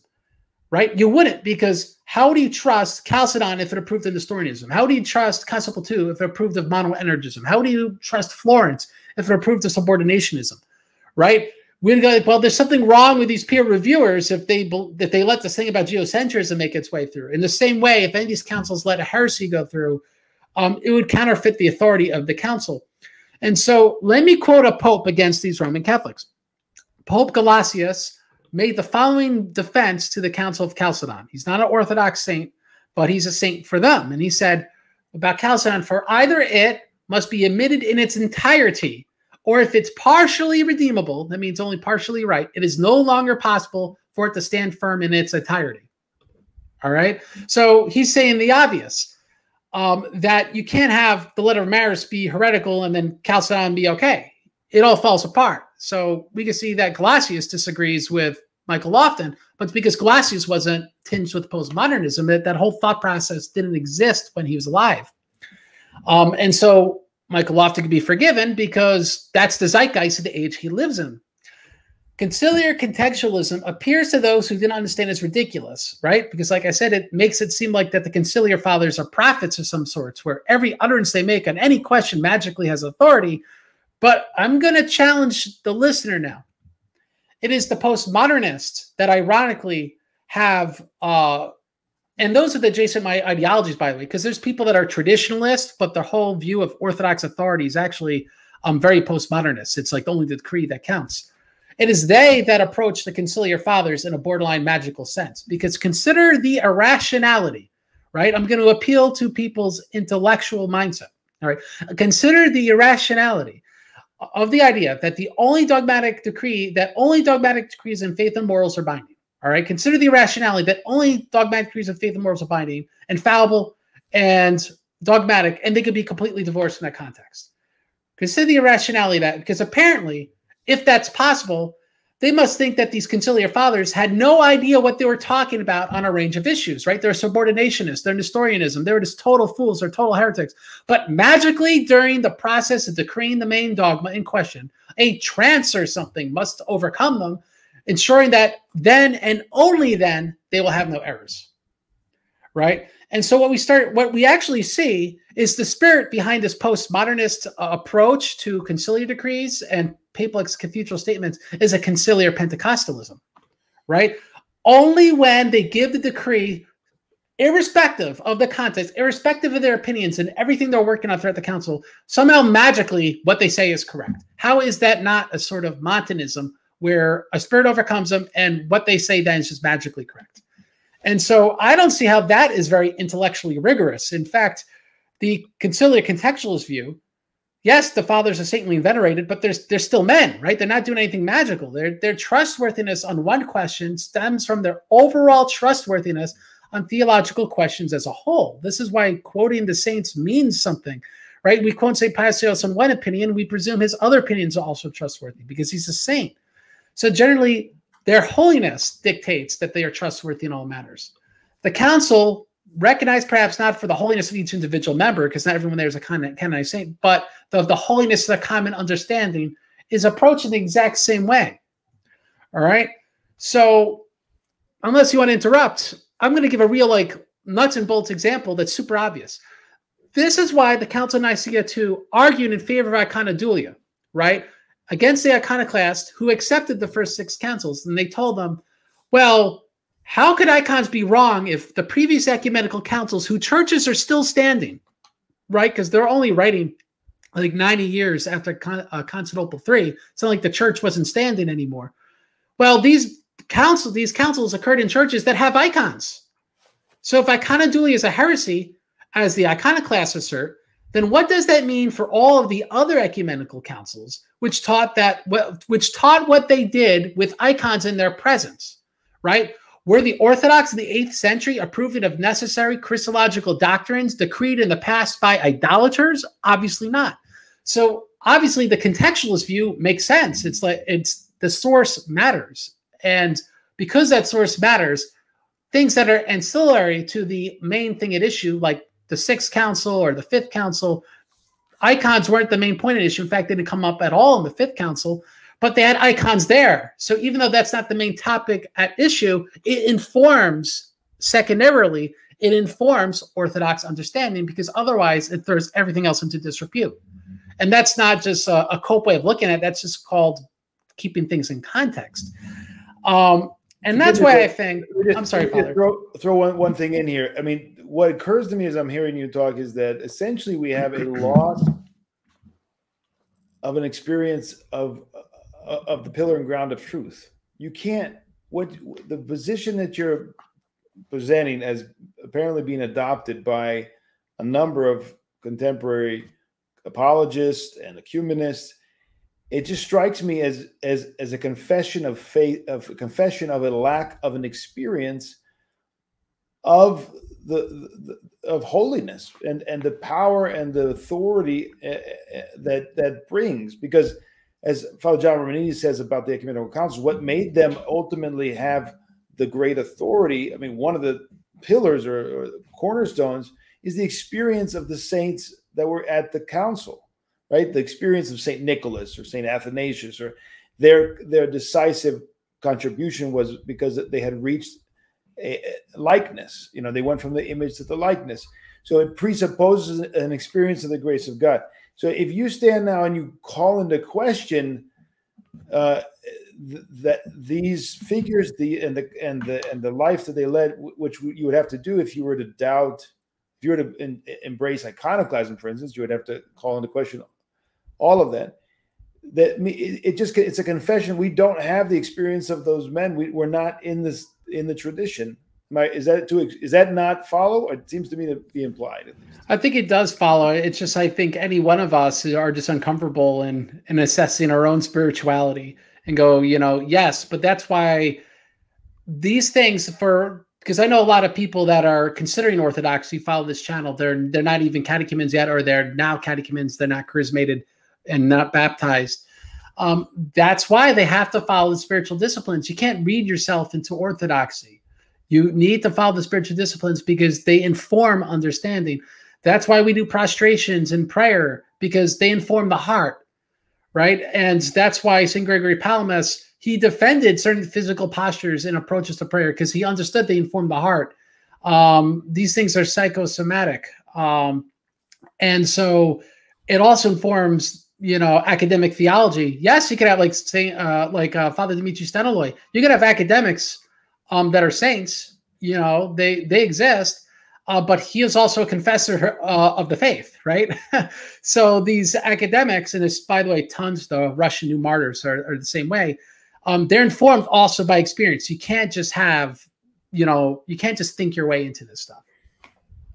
Okay, keep going. I'm sorry for the interruption, but I just felt like I wanted to say that because I think it was so obvious. It seems so obvious that we have a experiential, existential problem if we arrive at such a postmodernist interpretation. Well, let me try to get everyone, the Roman Catholics, Orthodox, same page on this idea of contextualism. One of the best responses we could tell Protestants, for example, who reject the veneration of icons, right? Because they have their own peculiar interpretation of Scripture. It's wrong, but they interpret the Scripture that icons are idols. We could just tell them, so are you saying you got the Scriptures from which you accuse us of being idolaters from idolaters? Why would you follow the religious documents given to you by damnable idolaters, right? So if they just considered just the insanity of their worldview of having this set of religious documents, not even from people that you have a few differences of opinion with, but from people doing things that you think are harmful to salvation that will actually make you go to hell, then how is what they give you trustworthy? It's crazy. It's a crazy way of thinking. And is that the reason why you have some Protestant apologists now trying to show that there were never icons in the first 340 years? Is that maybe a little bit behind? We've got to get out. We've got to change history and change who we receive the Scriptures from, because that makes us, I still don't see how that a value though of 1100 years after that of idolaters preserving documents, which some German monk in 1500 sees upon these documents given to him by idolaters, right? Like I just don't see how that avails them much. I think if they thought more carefully about these things, they would see the obvious spirit and irrationality behind it. But again, this is difficult because it does take fasting, it does take prayer, it does take doing good works. In order to attract God's grace and to cooperate with God's grace, in order to transform our minds, like it speaks about in Romans 12, I think it is. So this is something that is just not something people, just give them the opinion and they'll just change their mind. It has to be informed by spiritual practice and God's grace. Apart from the grace of God, we couldn't understand these things. Let's go on to the text, Alexandria and Chieti now. Yeah, so enough build up. Let's dive into Alexandria and Chieti. Now that we have appreciation for context, we can see why it's not good enough for Nicaea 2025 or any other future council to agree with us even 90% of the way, or wax poetically with kind-sounding words. Because a weed, which I think a false body of teachings could be properly compared to, grows back if only 90% of it's removed. A weed must be removed from the roots. So in our reading of the Alexandria Chieti documents, we will see that some good things are said. However, the document's adherence to the two linchpins of postmodernist dogmatic authority, that being one, doctrinal development, and two, the infallibility of only decrees, in effect renders them as contrary to the Orthodox mindset and thereby damaging to a strong, legitimate union. Now, I concur with Michael Lofton's analysis of these documents, particularly of Alexandria. I'm going to quote him. He said, for better or worse, the Alexandria document changes nothing. At the end of the day, neither side denies its own ecclesiology. right? So I think that kind of summary that he gave is what we're going to see gets hashed out here as we go on. The Alexandria document focuses on the papacy after the schism. Chieti focuses more upon synodality vis-a-vis primacy. Now, Chieti rightly identifies the church existed in, to quote it, the organism of multiple local churches in communion. So it has this sort of rudimentary and apostolic approach to what the church was. But remember, this doctrine of doctrinal development is going to kind of forfeit these statements. Alexandria identifies that unity is found in, and it's quoting Chieti, the multiple gatherings of bishops and councils. But it recognizes only 5 patriarchal sees. And so people are aware there's several additional patriarchates in Orthodoxy. It's not just Rome, Alexandria, Antioch, Constantinople, Jerusalem that matter. There's other jurisdictions, they matter too. Now, that being said, I view that, let's see, I'm losing my spot. The multiple gathering bishops, oh yes. So just so people are aware, this is the beginning of the Alexandria document. I'll just give citations. If something's really important, we'll focus on it. But this is 0.1 to 0.3. Sorry, now, should I bring it up on the screen? You could, yeah, and you could just scroll as we go. I'll give the citations. So we can already see that there's major problems because unity is not something that is decreed by bishops in isolation. It is not merely conciliar. It is conciliar, but it's not conciliar alone. As the letter of the Patriarch states, it's an 1848 Pan-Orthodox Council. The people are likewise guardians of faith. That means, you know, me as a layman, other lay people, we're also guardians of faith. Our job is not to sit down and shut up. In fact, the hagiographic witness, like with Florence, the unionist, is to do something about it if people go into union and heresy. The laity and clergy must all be on board for something. All right. So I already see here the way this is being worded is in order just to get a bunch of academics and pretty much desk bishops that are detached from the people on board, but not really make this a real union where we're really going to have brotherhood between laity and clergy. Now, Chieti broadly, to quote it, speaks of all the faithfuls playing a part in synodality, but it leaves it unsaid precisely how. Because again, there's just no concept they have because their views appeal to just dogmatic decrees and doctrinal development. Now, they also argue that primacy is a safeguard on unity on par with synodality, but no father state says, find one state that says primacy is on par with synodality or consensus. You find Pope saying it's consensus that matters. You know, there's no one arguing primacy is what matters. So does primacy exist? Of course it does. I mean, we got Canon 28 of Chalcedon, for example. And Chieti speaks of, for example, and that's not on screen, Chieti, in section 4, it speaks of primacy of bishop over clergy, but where it ultimately lands is primacy is the hierarchy of bishops, which of course Rome is at the head. So in 15 and 16. So I kind of failed to see how Chieti is this like super positive document for the Orthodox because it's really just making the argument that the papal ecclesiastical developments are legitimate and primacy is required and necessary and good. Now, in sacred tradition, primacy exists for non-binding appellate matters and for seating arrangements and other honorary functions, right? And so primacy is good, rightly understood. So what is a non-binding appellate matters? I'll just say very briefly, in the church, there's disputes. So bishops could appeal to other bishops or to the synod in order to fix doctrinal disputes and jurisdictional disputes. But let's just say there's a problem in a synod. A whole synod went to heresy, which happens a lot. Do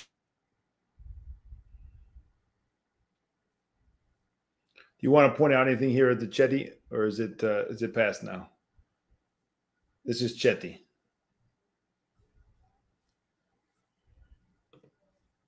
Did we lose him?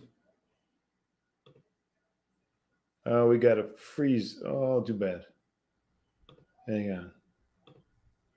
Like the deposition of Paul Samosata. We lost you for about a minute there. So you got to go back about 30 seconds.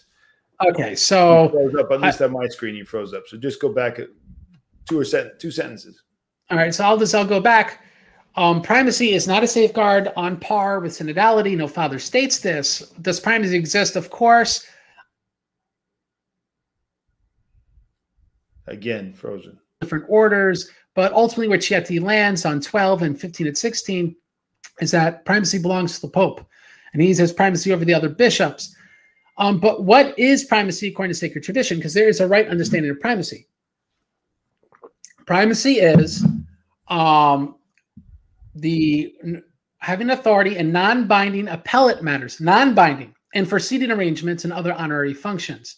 Now, no one cares about seating arrangements or honorary functions, so I'm not going to really dwell on this. But non-binding appellate matters are where, let's say, a priest or bishop is in an unfair situation and they appeal to their synod and the synod is wrong, synod's gone to heresy.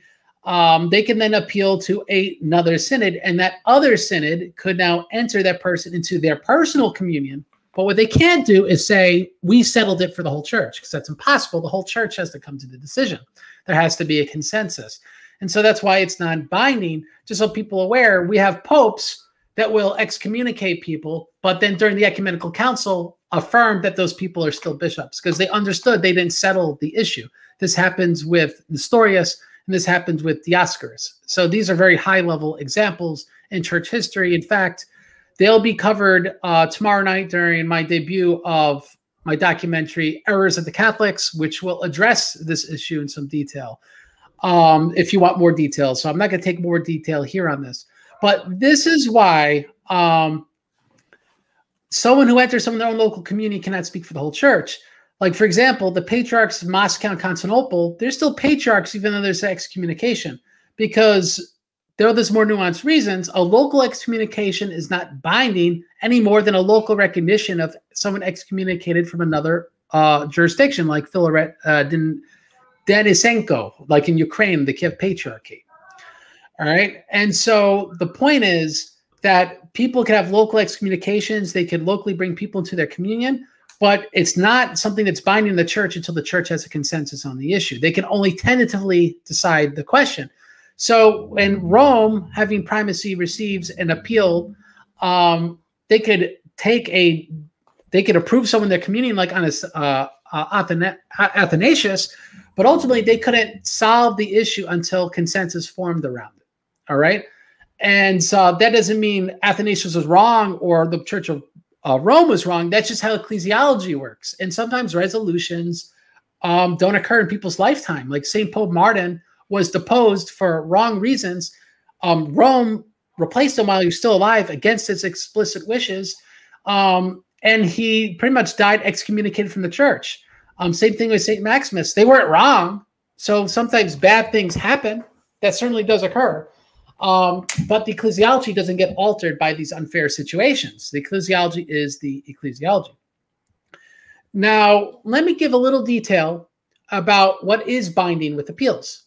And as I was referring to, there has to be agreed with all of the synods, whether it be a pan-Orthodox synod or ecumenical council, and they are to safeguard, but not something, just primacy of the Pope of Rome. And we have a lot of recent examples and examples in history. So, for example, in 2005 in Constantinople, the Patriarch of Jerusalem was deposed. It was a pan-Orthodox council. In Sofia in 1998, it was not pan-Orthodox. So it was an endimusa. Endimusa meant it was only the Greeks. Just so you know, I thought other legates from other jurisdictions were no, there. They were not invited. Only the ones in the Mediterranean were invited. That was one of the things that was an objection to the whole thing. All right, so just so I know, then was the Slavs that weren't there, but like Alexandria? Pretty sure, and as far as I remember, maybe I'm incorrect, but it was the so-called endimusa. Endimusa is the one that they had throughout they talk about it in these documents. That was mainly the Mediterranean, the patriarchates in Cyprus. Okay, well, that's how I remember it. That's how I remember it anyway. Well, being that you're in Greece, then I'll put my foot in my mouth and I'll just move on to other examples. Yeah. In 1998, because I know this for a fact, they excommunicated the schismatic Bulgarian church, and every jurisdiction was there in Sofia other than Georgia. All right, so there's an example in recent memory where this is what the church did. Moscow in 1666 deposed Nikon of Moscow. They're sent to the patriarchs to this, but not to the council's canons. That's a whole issue in Russian history where, quite frankly, I don't think any of us are well read enough in it, so I'll just leave that there.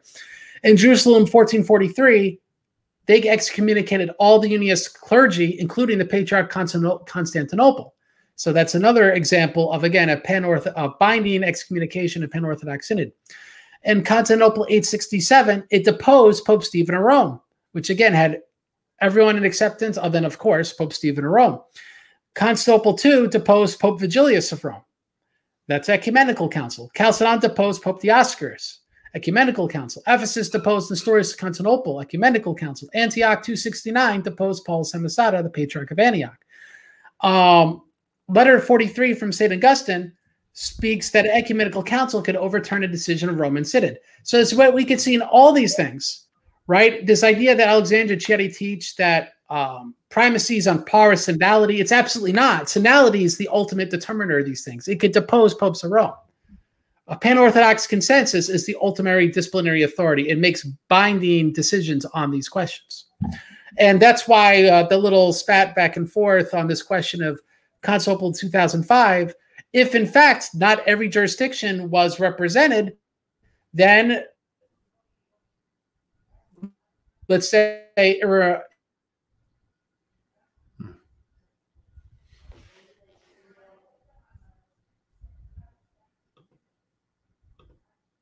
let's see if we can get it back. I don't know.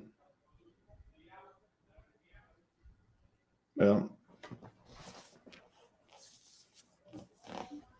he'll come back in a second. We'll just be patient. I think it's just a technical glitch.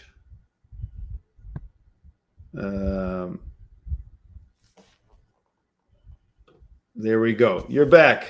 I'm back. Where did I leave off, Father? You were saying, well, look at 2005. If it was not representative of all the Orthodox, then it wasn't didn't have the authority that it should have. Yeah, then the deposition could be non-canonical. And again, this is stuff where you'd have to actually be reading Greek newspapers and stuff to know more about. It's not enough the English language. Yeah.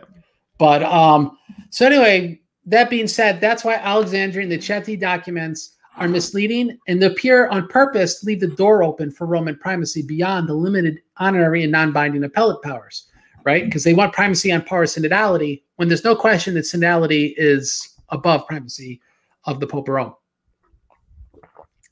Now, interestingly, Chieti actually recognizes this. For all those saying what I'm saying is cope, in section 19, it states that the Bishop of Rome did not exercise appellate canonical authority over the East. All right, so what I'm telling you guys is what the canons delineate. But this is where we got to put our postmodernist hats on and realize why this concession is being made. All right, one could see that this does not exclude Rome from still theoretically having authority outside of merely Eastern canons, according to their ecclesiology. Because we have to pay careful attention to the use of the word canonical in Chieti and Alexandria. Because in Orthodox parlance, canonical sounds like it settles the question. But in Roman Catholic parlance, canons are disciplinary and fungible.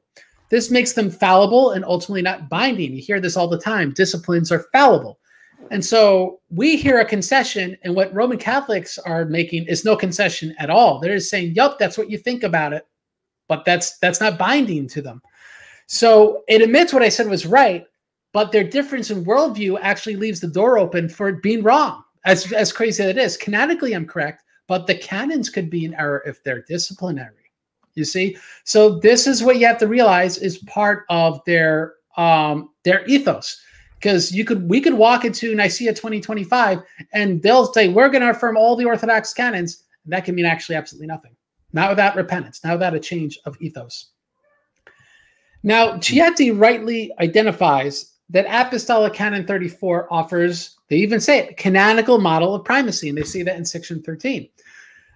Just so people are aware, the bishop with primacy needs the consent of those lower on the hierarchy, right? He just can't act rogue, unlike Vatican I, which their decree says he doesn't require the consent of the bishops. And so, well, how does Chieti square this? I think the real issue is, yes, they say it's the canonical model of primacy, but it's not the exclusive model in which the church ought to follow. Hence, Apostolic Canon 34 indeed is canonical, But again, canons are fallible, so it's not the binding issue that binding thing that addresses and solves the question. The decree of Vatican I, in their view, because it's a decree and not a canon, is infallible.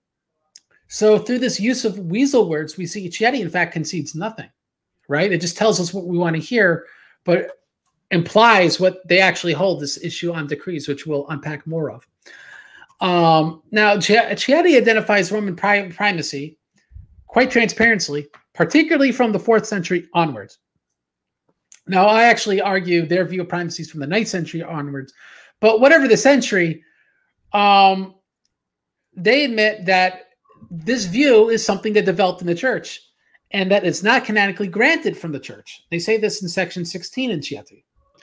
So this 4th century view of that papal primacy's inheritance of Peter was not canonically granted by the church, and identifies that the East has never shared this understanding. However, particularly from the 4th century onwards, right? Particularly does not exclude an earlier pedigree, especially one that could develop from a doctrinal seed, as Newman held. Hence, the other postmodernist linchpin here could be perceived, and as we see, will be more explicitly delineated doctrinal development. Now, the East not sharing this understanding by Chieti's admission doesn't make them right? At best, East and West have their own truths, right? That whole postmodernist idea. And at worst, the East is holding to a fallible discipline while the West adheres to infallible developed dogma. So we could already see that the way this is being delineated, that in fact, we're junior partners as the Orthodox. We have these disciplinary canons, they're fallible, and they have these infallibly developed doctrines, these dogmas. Now, and Father, interrupt if you have anything to say. All right, good. Now, section 18 of Chieti identifies that, to quote it, reception by the church as a whole has always been the ultimate criterion for the ecumenicity of a council. Right? We see this also in section 6 in Nicaea too. What's the quote again? But it states in that section that their quote is, reception by the church as a whole has always been the ultimate criterion for the ecumenicity of a council. What we'll unpack is the term ecumenical apparently is an honorary title. And this is in Chieti, by the way, in section 17. Right, it's an honorary title. It doesn't mean it's a binding. They call Western councils general councils. Now, the Eastern view of ecumenicity is said there to have developed, to quote it, right? Making the Eastern view a binding dogmatic authority, but a doctrinal development. And though it's older than the Western view of Vatican I, due to relativism, this legitimizes and vicariously delegitimizes. You gotta help me, Father. All right. Well, there was also a breakup. We couldn't hear you for a second there. So that's probably good because I was tripping over my words. So the long story short, it says the Eastern view of ecumenicity is a development, just like the papal view of ecclesiology is a development. And so if they're both developments, neither are apostolic, right? And so neither are really objectively true. So they kind of make illegitimate both of our ecclesiologies with that sort of statement. But because the Western view, this Western epistemology, doctrinal development, is literally assumed by the document in section 18, this will epistemically favor the Roman Catholics who have a postmodernist epistemology and not the Orthodox. The presumption obviously is that relativism is okay. Both views are legitimate. And this is where, but let's talk about the conclusion of Chieti. It concludes in section 20, to quote, the East and the West was united in preserving the apostolic faith, developing structures of synodality inseparably linked with primacy. I'm going to repeat that. The East and West was united in preserving inseparably linked with primacy. All right. There's ellipsis in the middle. But the point is, it's a development, and they are putting on par primacy. All right. It's inseparably linked to primacy. In fact, if it's linked to primacy, it's almost like primacy is not in the middle, which we already showed. No, the binding authority is actually the synodical, the pan-synodical view. So I view this as something where it's essentially laying the groundwork that we're going to have to understand this union in a postmodernist sense. Now, the Alexandria document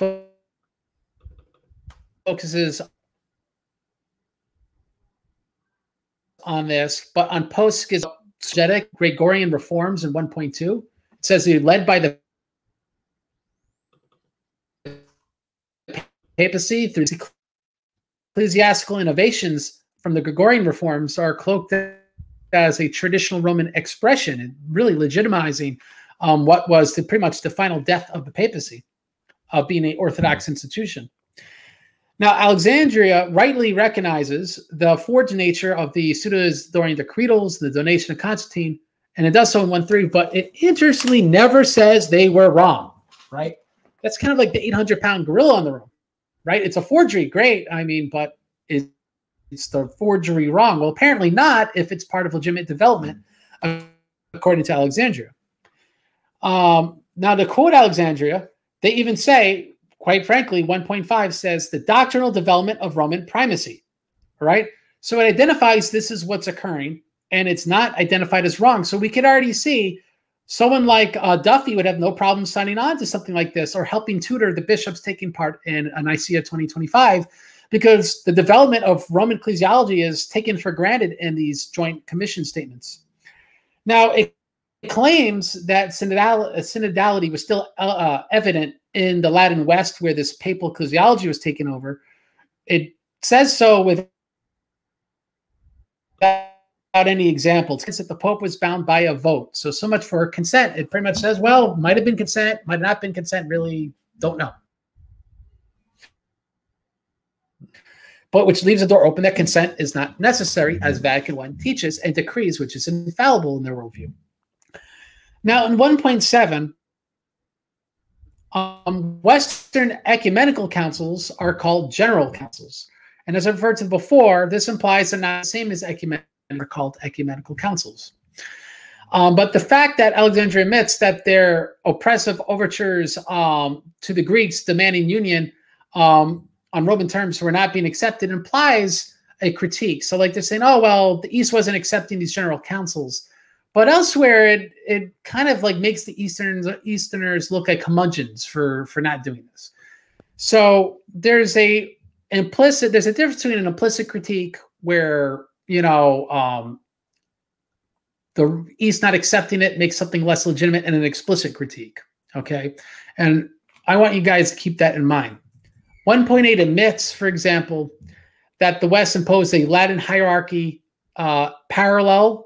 Those are their words, not mine. I didn't invent the term parallel jurisdiction to the Greek patriarchates, contrary to the canons, right? 1.9 decries the plundering of Constantinople and other things imposed, to quote it, on the East.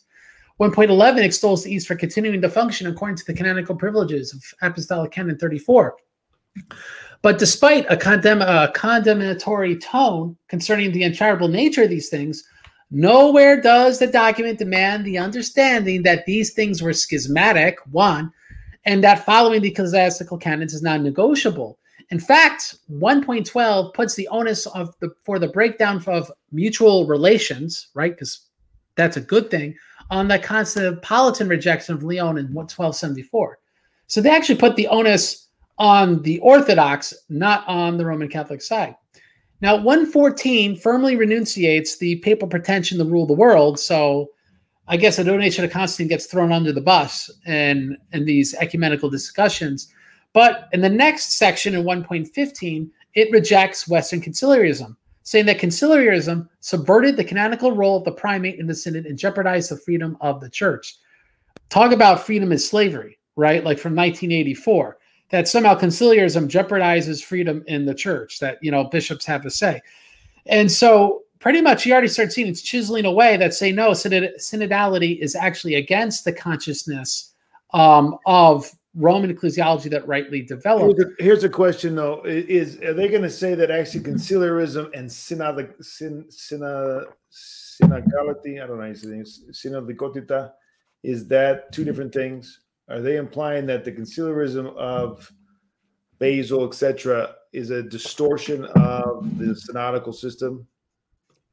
I was wondering. Yes and no, because they rightly point out that conciliarism was also a sacralist, meaning it had to do with state churches and stuff. It had to do with manipulation from governments, right? And so conciliarism in the West is sort of like this mutation. It's like a reformation within the Roman Catholic Church. They're trying to go back to the past, but it's not the same thing as orthodoxy. And so I'm not here giving apologetic for conciliarism. I'm just showing that something that's at least analogous to certain synodical worldviews is decried by it. Yes. Okay. Well, yeah, I would say that it's probably it's not a totally orthodox approach, but you're right. It was a groping toward tradition again. Yes. It's this is covered, and I forget the name of the book. It's from Meyendorff and it's a Greek name. I'll have to write in the comment section, but they get into this, how conciliarism really isn't the real deal. So just so people are aware.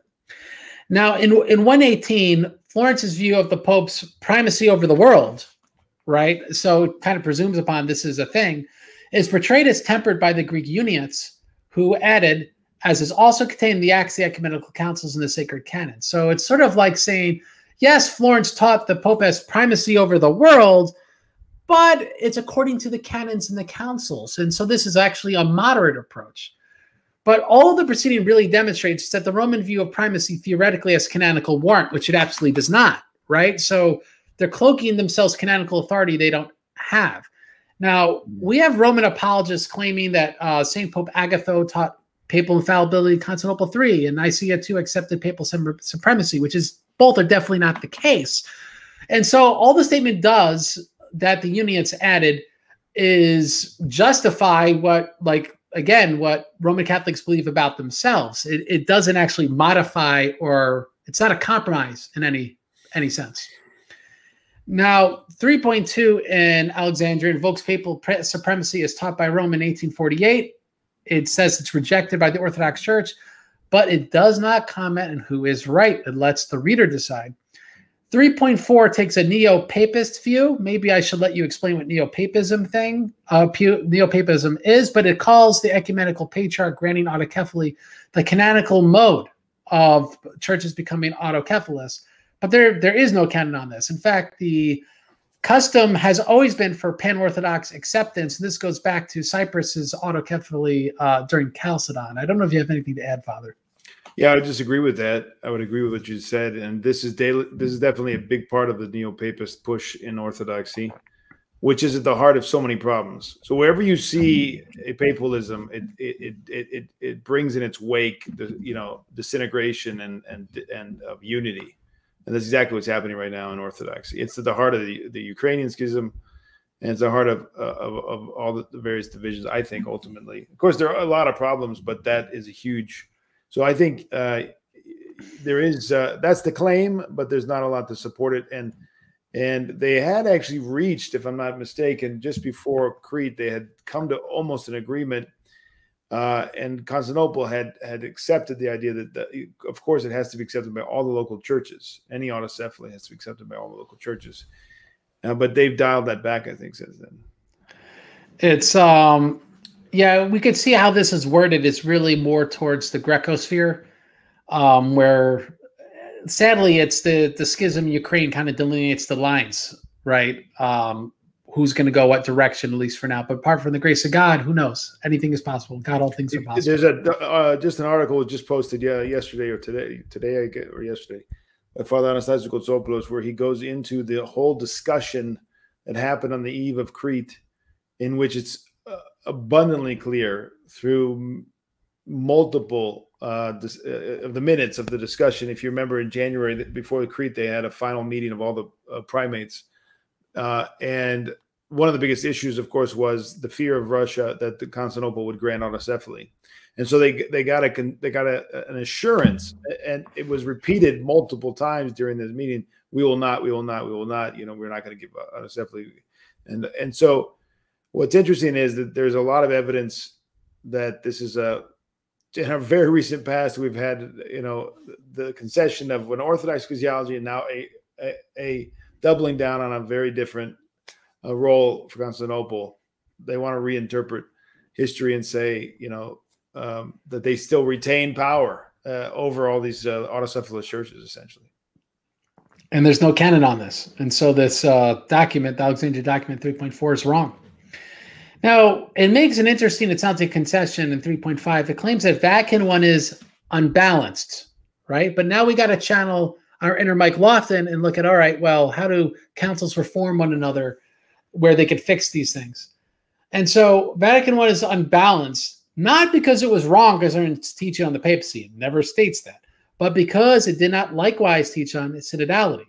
Now, what is this view of synodality? Now, as 3.6 details, the conciliarity, that conciliarity is subservient to papal supremacy because it teaches on direct jurisdiction, parallel churches, ex cathedra dogmatic decrees are respective to consent to episcopacy, and etc. These things are acceptable. I don't see how you balance those things with papal supremacy with a authentically synodal worldview. The reality is you can't. You can only create subservient links to the chain. I'm sorry. They seem to want to give the impression that their vision and view of infallibility in Vatican I is not what is plainly stated in Vatican I. That when I was reading it, I was thinking they're basically like leaving that there with an idea that, and because they say later on we're going to reinterpret the role and how infallible is the Pope and how where does his jurisdiction extend over the East, et cetera, et cetera.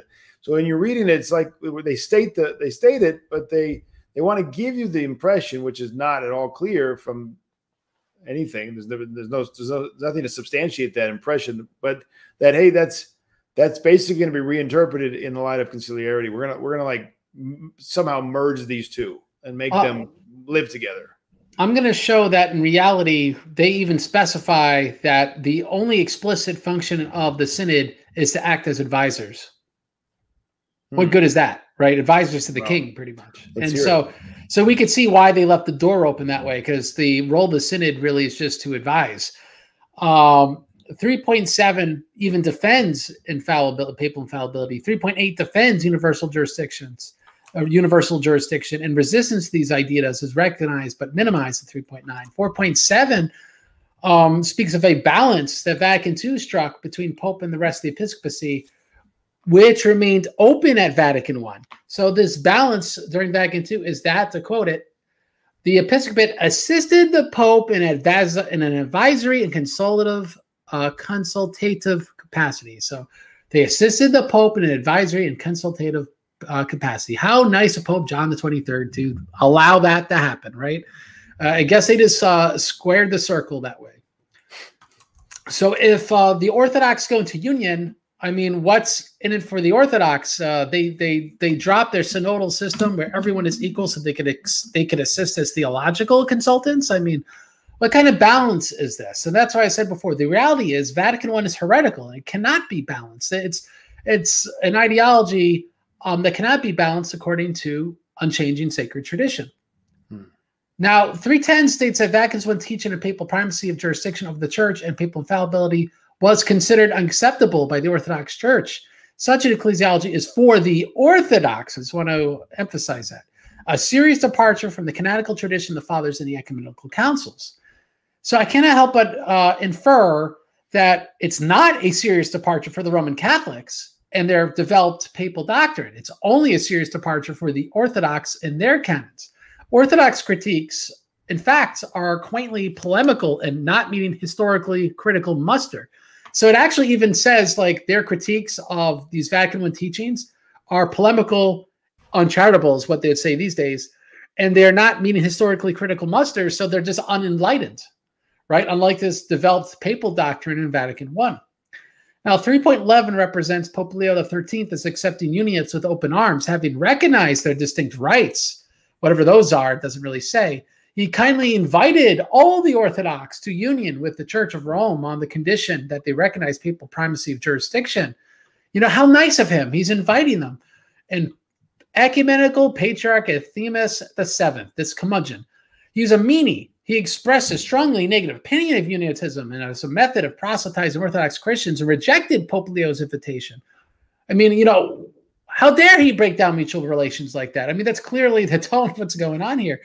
It's incredible that this was accepted, how insulting the whole idea that the Orthodox, in being true to their canons, were being polemical and refusing invitations and stuff. I don't know. To me, it's incredible. It's a very pro-Roman document. 4.9 to 10 includes similar syrupy language about popes in recent years inviting the quoted Orthodox to preside with them and accept their primacy. Again, you know, how sweet of them to let us become consultants, right? Now, there are some like weird, interesting concessions. Like 4.2 gives a positive view of the concept of sobernos, right? But it also puts Vatican II and Crete 2016 on the same par, despite the latter's lack of reception presently.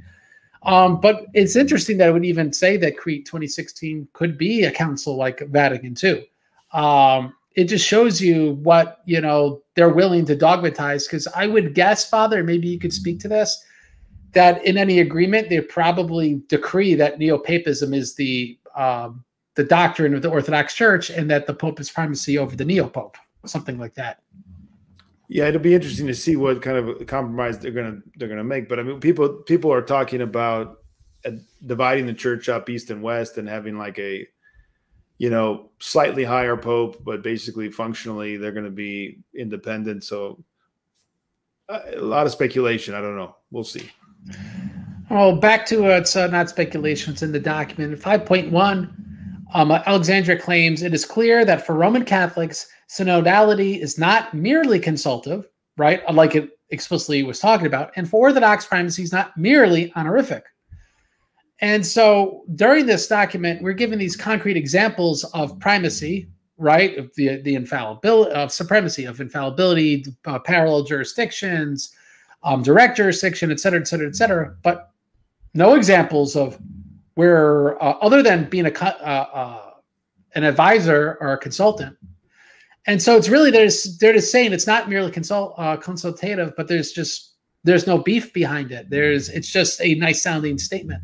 Just like they say things about our canons, but they're not ultimately binding. So I see this as just the use of affirming language, you know, about our episcopacy, but not much more than that. I also think it ironically inverts the ancient practice of the ecumenical councils of using accepting affirming language about the Pope, but demanding consensus-based ecclesiastical norms. So anyone who reads the councils, right, they'll find rarely, but they exist, these very flowery statements about the Pope of Rome. By the way, you also find flowery statements about other people, but be that as it may, you'll find flowery statements about the Pope of Rome. But at the end, and they demand a consensus-based ecclesiology. They demand that everyone has a say, and consensus determines that everyone agrees, and that's what settles the issue. So we actually see the opposite. In the past, they use affirming language for the Pope, and synodality won the day. And in the present, they're using affirming language about synodality, but the Pope wins the day. It's, to me, pretty clear, having read all the ecumenical councils and all their acts, that's what's going on. Now, 5.4 states the following, to quote it, the interdependence of synodality and primacy is a fundamental principle in the life of the church. But as we've already went over, we could see how this is a one-way road, particularly them putting primacy on par with synodality, which is not the case according to sacred tradition. Now, that's it for the Alexandria document, but I have some comments on Pope Francis' address to the delegation to the Ecumenical Patriarchate on June 30th of this year, because he comments on the document, if you have some time for that, Father. Yes, let's do it. So the Pope endorses the Alexandria statement, right? This is not something written without his approval, but he dropped the following bombshell, the quote, the Pope Francis. A clarification is fitting, right? So we can already see him modifying what was stated. It cannot be thought that the same prerogatives that the Bishop of Rome enjoys with regard to his own diocese and the Catholic community should be extended to the Orthodox communities. The form in which the Bishop of Rome will exercise his service of communion in the Church at the universal level will have to be the result of an inseparable relationship between primacy and synodality. So it appears that Pope Francis is asserting that all the developments we just spoke of, right, all those papal developments, can just apply to the present Roman Catholic communion, and the Orthodox can carry on their own ecclesiology.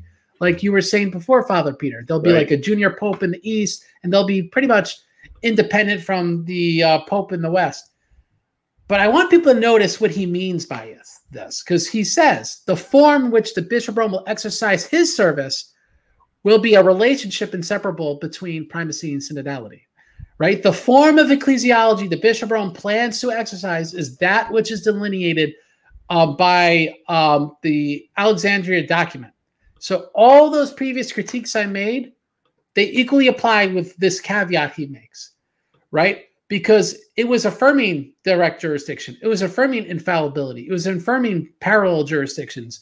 It was affirming all these things. So all it's really setting the stage for, which makes a ton of sense, is that the Orthodox would effectively be allowed to carry on like the Melkites today and pretend that they're independent, right? So that's what this is a setup for. The language that reminds me very much of the Constitution of the Church, 13 and 14, I think it is, and elsewhere, where you have essentially two paragraphs that seem, at least from an Orthodox perspective, to be contradictory. But one is talking about Rome alone, and another one is talking about all the rest. And so they're applying two standards. And so it seems like they're writing these documents. When I, as an Orthodox, read it, I'm reading it in an Orthodox perspective, and I'm reading it. And if I'm a simple, good-hearted folks, and I don't have a lot of experience, well, this sounds good. I mean, they're acknowledging. You said, well, they're actually affirming. Other people say they're acknowledging that they set up a parallel jurisdiction, and this is a bad thing. But you're saying no. Actually, the end result will be that they're affirming it. They're affirming it, and there isn't a condemnation in the document. There's none, because it defines the papal ecclesiology as a pretty much a tension between synodality and primacy, and we already know all synodality is consultative, and primacy is they get to do everything. So I don't see the compromise there. It's sort of like, all right, if the Pope, because they've been really hands off the Melkites, because they don't have to be, by the way, nothing dogmatically binds them to be hands off the Melkites. The Melkites could do most of what they want, right? And so I don't doubt that's what they let the Orthodox do, but at the end of the day, they'd just be more Melkites. That's the model they're looking to follow.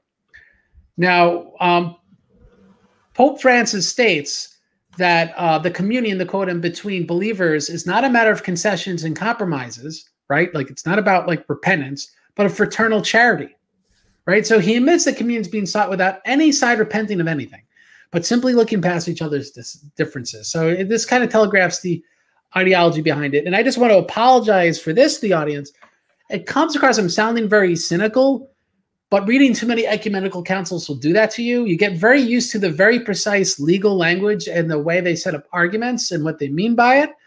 And that's why this presentation started with precisely what is the postmodernist worldview that's pretty much a consensus within the Roman episcopacy and scholarship, because they have a very particular way of, they will look at things out of context. All that matters is their dogmatic decrees. And following that, that will mean that they're not going to give up anything. They can even say that they did, but they're not going to give it up. And that's where we're going, because I know that this back and forth is confusing, right? It sounds confusing because only a lawyer could begin to understand this stuff. And this is why the joint statements are not going to heal the schism. Saying we have a big misunderstanding, or your side is mostly right, my side's mostly wrong, or we sort of right about this, and you're sort of right about that, or let's just look past everything. It's not going to cut it. Here's the solution, and it's simple, and it will work. Everything in the West after the schism is wrong. Right? It's not part of the Orthodox Church. It's not part of our inheritance. The Orthodox Catholic Church needs to pose the Roman Catholics something similar to what they posed the Anglicans in 1721. Accept these councils, accept these Orthodox confessions, denounce everything else. Right? They weren't being curmudgeons. They were actually posing the Anglicans, this is what you need to do to become Orthodox. It's the same thing we have to pose the Roman Catholics. So, and I'm not crazy, I'm not stupid. I know this sounds stubborn, if not even mean, but let's just be honest. What other solution is there? You can't smooth over repentance with many words and opaque reasonings. One has to objectively recognize that they're wrong and change what they're doing. The Orthodox ecclesiology is right. The Apostolic Canon 34 existed since the 2nd and 3rd century, and its precedents precede then. The Orthodox ecclesiology is apostolic and from the 1st century. The Roman ecclesiology is wrong. So wrong, in fact, it admittedly took far into the Middle Ages to develop. There is nowhere to compromise between something that's apostolic and something that is a mutation of the faith. So, in summary, as what we discovered demonstrates, we do not yet have the proper intellectual and spiritual climate for a union. There's little expression of repentance on either side. In repentance stead, there's just postmodernism that this, these doctrines can develop. We don't know what they meant. We can reinterpret these things to make them right and these sort of things. And these are fine legal reasonings and academic reasonings. And it can make both sides sound like they feel right and validate both their views and their respective sociocultural and historical contexts. But where the rubber meets the road is making these truths work with one another. Alexandria shows that clearly that this is intended to lead to an unrepentant acceptance of papal supremacy, with synodality being a subservient auxiliary function of the church. That's where this is going to lead. All right, that's where the rubber's going to meet the road, because ultimately there's going to have to be some sort of working arrangement. And as we talked about before, it's a side with more power when there's no objective truth that determines what people have to believe. And that's what's going to happen. So while there may be union in 2025 or sometime in the future, which may even say the filioque is subordinationist, the papacy is a development and not apostolic, Western soteriology is wrong, and whatever else, indulgences, not communing infants, not chrismating infants, etc. What won't be compromised is that papal supremacy is not only ahistorical, but wrong and heretical. They're not going to say it's wrong and heretical. They're not going to do that. And without this being acceded by the Roman episcopacy and inculcated into their laity, right? They got to teach the Roman Catholic faithful the Orthodox faith if they're going to become Orthodox. There cannot be a real union, not one that will last and have any real spiritual benefit. Now, if I hope I'm getting the right saying, I think it's St. Isaac the Syrian said, life has been given to us for repentance.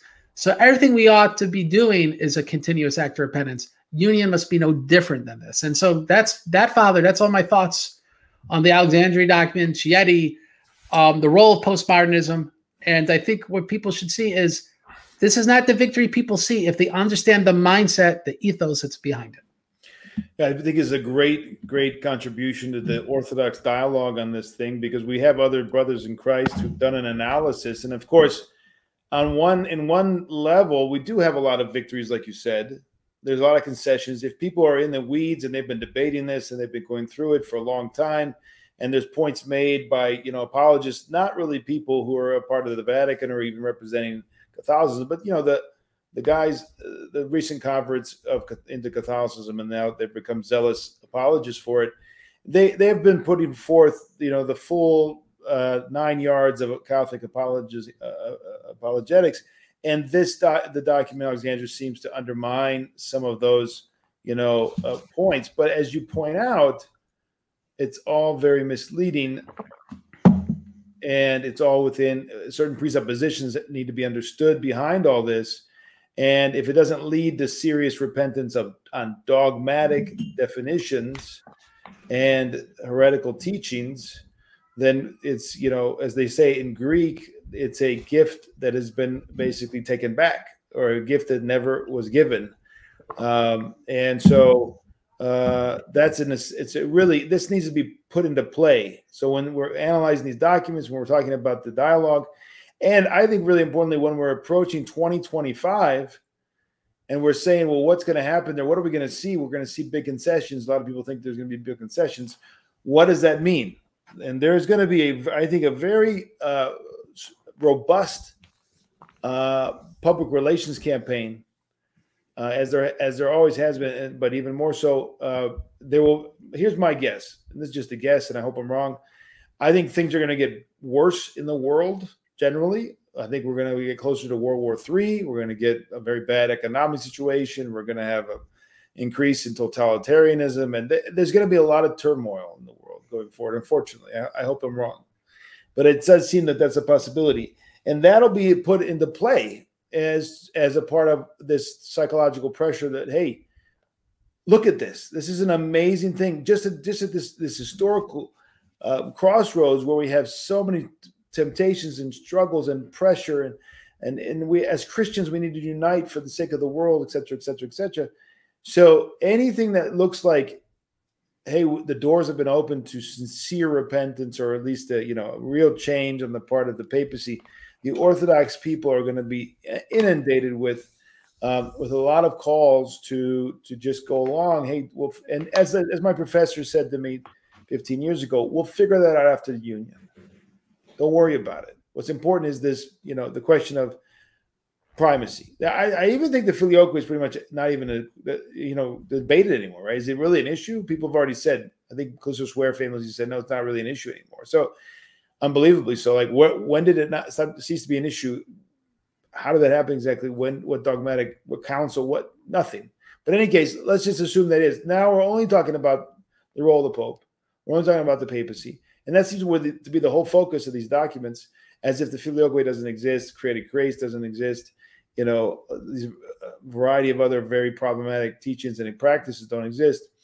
And so if we can appear to have given all kinds of concessions and figured out, a way for these things they're inseparable and they must coexist and be a symphonia, let's say, of conciliar and papal ecclesiologies, you and I and anybody else is going to stand up and say, no, the emperor has no clothes. This is fake. This is not real. There's no real repentance. We will be, as what did you say, curmudgeons? We're going to be we're going to be accused as really backwards fundamentalist and just pile on the adjectives. And the ironic thing, Father, it's them that the ecclesiastical Pentecostals. They're the ones decontextualizing everything, but we are the people living on the rocks. That's right. Get with it. Get with the age. It was a fantastic presentation. I hope that you'll turn this into. There's already been one article written. Is that do you feel that's complete, or are you going to add to that? I mean, I feel it's complete. Like, maybe I'll update the script to this if people want to read it. Yeah, there's an article, Can Union Be Achieved Through Decontextualizing History, on my website, orthodoxchristiantheology.com. And people could get more detail on it there, because there's also things there that I cover in that article, not covered in this presentation. Right here, right? Oh, where did we go? We got Google there. I don't know. I had it, and then I lost it. There it is. There it is. All right. Look at that. That's the article but this seems more extensive than what we just had was more extensive than the article. It's more, well, they're both more extensive in particular respects. Like, so in that article, I actually get into the details, the subordinationism, and to things of that effect. All right, so we direct everybody over there if they want to have a lot of what they saw tonight. They want to have the references and the quotations and things like that. You'll find most of it over in that article. How about we open it up to questions? Sure. I think we have Panos who's doing our what do you call it, moderator tonight. So anybody who's with us, we're going to open up the chat. The chat should have been opened up, Panos. If you haven't, it needs to be opened up so people can submit their questions. And is that the John? You cannot open it. So that's something that John should have informed us how to open up the chat. So we won't be able to take questions if we can't open up the chat. Well, there's always the com box. Yeah. So on the page itself in YouTube, people can they no, they can't. It's all in live stream. Yeah, I only see a few questions that pop up here. Like, one of them is, so is John following things? Is he hearing? He's not with us. So how do we open it up? Because, like, someone asked, like, Katerina Ambrose, what areas in Orthodoxy are being developed, and which ones are most likely to be put forth in order to attempt union with Rome? There you go. Go with that until we get and figure out the. Yeah, I mean, that's a cogent question. I mean, the Orthodox viewpoint is nothing's being developed, right? We're preserving the Orthodox faith. What questions could be clarified? I think the obvious question is the issue of autocephaly, which historically speaking, is very clear. And that's why if God raises up a Pan-Orthodox council to solve the question, they'll be saying, this is the teaching of the fathers. You need a Pan-Orthodox acceptance of recognizing the autocephaly of the church. So yeah, that could be developed, but we could already name precedents with Georgia and Cyprus that are even Ephesus, when they get really in the weeds in the 2nd century, things that are very old. And so I just leave that there. What Rome's going to put forth is, I personally feel they're going to use even more affirming language, stuff that's going to make Alexandria look even more less syrupy compared to what they're going to come out with in order to really sweeten the union. So I think they're just going to try to develop their own doctrines to make them sound Orthodox, is my opinion. Okay, we've got this question here. It's got cut off because I can only put so much of it on the screen. Let me read you the question. You got half of it there. But it says, how could the Catholics ever enter into union with the Orthodox without doing away with their false saints? In a false union, would those Orthodox, quote unquote, who entered into that union be forced to recognize post-schism Western saints? That's post-schism Western saints. Would they be forced to recognize them? I mean, ironically, my article on the website addresses this. So there you go. But I will give the answer, which is what we'll see is they'll just let everyone have their own saints, just like they have with the unions. This is unacceptable, obviously. How could we have union with the Oriental Orthodox when they're saying Dioscorus is a saint and he's condemned by our church? It's not possible. How could we have papal supremacist post-schism popes as saints, which they pretty much all are in the Roman Catholic Church, and being community with those people venerating them? I mean, it's not acceptable. And this is the sad thing, because people love their saints. And I think the saints where rubber meets the road. Are you willing to anathematize Dioscorus? Are you willing to anathematize was Pope Gregory VII, Hildebrand? Well, I forget what his Pope name was. I think it's Gregory VII. Are you willing to anathematize these people? And if they're not, then they're clearly not on the same page with the Orthodox, and there's no repentance. And so then there can't be any union. Here's another question. Do you have an idea on the state of various patriarchates and their attitudes to these papist proposals? Is there wide resistance, or could some inter-Orthodox chaos be around the corner? The other Paul. Yeah, you know better than me, Father. The other Paul is actually the producer of The Errors of the Catholics, which would be out tomorrow night. So check that out. By the way, let's share that, if you don't mind. Let's share that. Not that one. Let's share that page so people can see it. It's coming out tomorrow night. And here it is. In 35 minutes, you will learn more about the crucial dogmatic errors of the post-schism Roman Catholic Church than you've learned with years of following apologetics. It's all condensed, primary source research and the best secondary resource, great production. And pretty much I purposely made it so I could kind of be done with a lot of these historical questions. This will be a resource for years to come. So guys, check it out. Errors of the Catholics tomorrow night, 8 o'clock. But to answer the other Paul's question, my opinion, which I would consider myself ignorant because I'm more of a recreational historian. I do history. I don't really follow current events super close. My inkling is the Greeks would be the ones that would go into this. And I think it's their governments are pushing it. And I think the lines are delineated with the schism in Ukraine because Greek diplomats went to Alexandria, and then the Alexandrians did it over time. They went over the Patriarch and they won them over. And they're hammering away at Cyprus. And the Greeks in Greece are civil servants to the Greek government, and they went along with it because they're part of NATO. And so the reality is that there's a very large chance that a lot of the Greek churches will end up going into union if the circumstances demands that the movers and shakers want it. That's my understanding. My understanding on this question, which is not very extensive, but I do talk occasionally to some people who do know a lot in Greece, and that in Alexandria there were objections posited by the Church of Georgia, and this is the same thing that happened previously on multiple occasions, including in Jordan when they had the meeting in Jordan.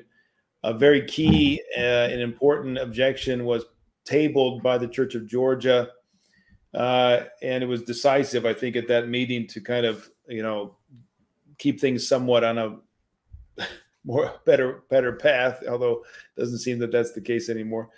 Any case, the Church of Georgia did have that, and I think the there were several churches that were not present in Alexandria, of course. I'm not sure which, but I'm going to guess, of course, Russia. I don't think Bulgaria sent representatives. Do you know? I don't think so. I don't believe so, but I'm not aware. Alexandria doesn't really represent a pan-Orthodox decision. And so what the people who are signing Alexandria are going to be mainly from Patriarchate of Constantinople, Patriarchate of Alexandria, Church of Cyprus, the Church of Greece. I don't know what role, Jerusalem was, I think, present, so I don't know what role they played if they had objections. Of course, the objections really never reached the light of day, right? You don't hear about them publicly. The documents come out as if they're unanimous, and oftentimes there's at least a couple that are objecting. And then among the other local patriarchates, I would think that Romania, among the theologians, is probably the most acceptable of the non-Greek speaking patriarchates to accept this postmodernist solution. And then beyond that, it's hard to say. I don't know. I don't have that much insight into the Slavic churches. Serbia is definitely a mixed bag, I think, but the representatives are probably on the more lenient side. So yeah, hopefully that gives you a little insight. So chaos could be around the corner if that's what you're asking, Paul. I think that's not totally unlikely. We have this. Is this a question? Probably need a small book on the Roman Catholic side, but is there anything you can think that the EO need to repent for union? Yeah, our quasi-postmodernism, right? We have people that are traditional that decry the contextualist view of the councils that I was talking about here. We have scholars that decry that. I would say we'd also need very clear statements ultimately on life after death pertaining to toll houses, against universalism. We definitely have a larger contingent in Orthodoxy that entertains some of these heterodox things than, even to our shame, the Roman Catholics on those same questions. So there's definitely things that we would need to concretely repent of in a doctrinal way, let alone just the collapse of our spiritual disciplines, which is getting worse, I feel. But these are, I think the question was that the papists are asking us to repent of. Oh yeah, no, nothing with them. We retained the faith. It's, yeah. But we got things to repent of in our own right. But not in order for their union to be achieved. I mean, if it had to be clarified, it would be fine to say we reaffirm the canon 1 of Constantinople 3, canon 28 of Chalcedon, and I forget the canon in Truglia, which reiterates the same thing, that yes, you would have primacy in councils, you would have primacy for non-binding appellate appeals, and we'd also have to specify that the canon of Sardica has a local interpretation, according to our canonist. But so yeah, there'd be like a little there, but the little would not be. It would be more just to undo some of the polemical things that have been said. So particularly, I'm going to sound very fundamentalist here. I'm going to go ahead and go out on a limb and risk it. Go ahead and risk it. So if I had somebody coming back, let's say we had a parish. We were in a parish, a small parish or a big parish. And there was somebody who was very vocal and departed from the parish, screaming and yelling, and said, I'm going to start my own parish over here. And actually took a lot of people out of our parish and started his own parish down the road. And then he decided, well, he wanted union with our parish again. And he started, let's go back and let's forge a union. Would that person merit any kind of authority in the church after he returned? Would we give him a primacy of honor or place? This is what's so bizarre here, is that in every other way, if we had anything on a more mundane level, nobody, the Apostle Paul, nobody would say, yeah, put him above everybody. I mean, not above, but, first among equals, and let's have him guide us, and consider, bring everybody together, be a touchstone, there's nothing automatic because he's the Bishop of Rome that says he has some magical power of rightly dividing the word of truth. This is exactly the papist delusion. So what makes him retain that which he had the first millennium? I know that saints have said that, like Saint Simeon of Thessaloniki said, we'll give you that if you come back to the faith. As a kind of, back then it was a lot simpler, right? It was 1300s. So people were still imagining that there's not, the chasm is not as big. Today it's massive, the chasm. I think there's a solution. Like, people say it with a straight face, then I kind of wonder, like, when would we ever do that? When would anybody, like a monk, leave a monastery and then come back and be the abbot? I mean, it just wouldn't happen. Like, so why is it happening in the ecumenical dialogue? Well, but maybe they could do that, reaffirm the canons, depose the present pope, and elect one. That's all. That's probably the only solution. Bring him back for the sake of the faithful, and then depose him. Because I mean, one for the team. Here's the irony of it: is half of Catholicism would be thrilled if Francis was deposed. Right? That's what I'm saying. We might be able to get people on board with this, and we could it's not like a lot of converts from Catholicism if we depose him. Yeah, it's not like all our patriarchs are that great. So, like, if let's say the Melkite patriarch is like, all right, I'll drop all this papal stuff and play ball a little bit, and they elect him, and as long as he stays in the straight and narrow, we won't depose him. Who knows? Again, that's never going to happen. Just so people know, never ever going to happen, because again, this union's not being pushed with good intentions. It's being pushed for geopolitical reasons. It's not being pushed with repentance. So it's not like we're going to actually be coming to the table with, all right, how do we fix this the right way, right? That's really not what's happening here. So it's a fun thought experiment, what we just did, but it's not the reality we're going to be doing. Yeah, of course. All right, so the question here, John N., on what would happen with Mount Athos and the monasteries of Elder Femme, and I guess he's asking me this question. Well, I mean, they're not going to go along with any kind of union where there's no repentance, so I think we know what's going to happen. It's pretty obvious. I can't imagine any Athonite who's has the tradition of Athos and saints for spiritual fathers. I don't think anybody who's going to say, yeah, let's throw it all away and go postmodern. No, it's not going to happen. It's interesting. I just want to say, like, there's no postmodernists among the saints. We got academics, right? We got, we'll have canonized soon Father Dimitri Staniloi, but like even he's against Newman. He's against the linchpins of the exact problems we're dealing with. So it's worth reflecting upon. Wouldn't it be better to try to bring back union with those closer to us first, such as genuine Orthodox or Roca? Shouldn't we fix the calendar issue before taking on such a lofty task as Catholicism? I think so, right? Get your own house in order. This is not our discussion tonight is not implying that that's not a more immediate necessity in the least. Yeah, it's I don't know. Let me ask you this, Father. Like with the calendar issue, if they were able to make the Manayan intact, so that way the Manayan could, actually we don't lose the Apostles' Fast and we keep all the saints' days and the stuff that's been ruined by the new calendar. They actually did it right. I mean, would they, in your view, what do you think, modifying the calendar, if the Manayan was made where it worked, be acceptable, or do you just think people can't handle that? So I'm assuming the Manayan is the Manayan, because that's how we say it. Well, you say it, yes. You say it. You say Manayan, I say Manayan. So but there's only one truth. It's the person who speaks Greek. The Greeks are always correct on language. Anyway, I'm not sure how that would happen. Like, how would you do new calendar and not lose the Manayan and the Apostles' Fast? Is it possible? Oh, I don't know. I leave people that know math better than me. Okay.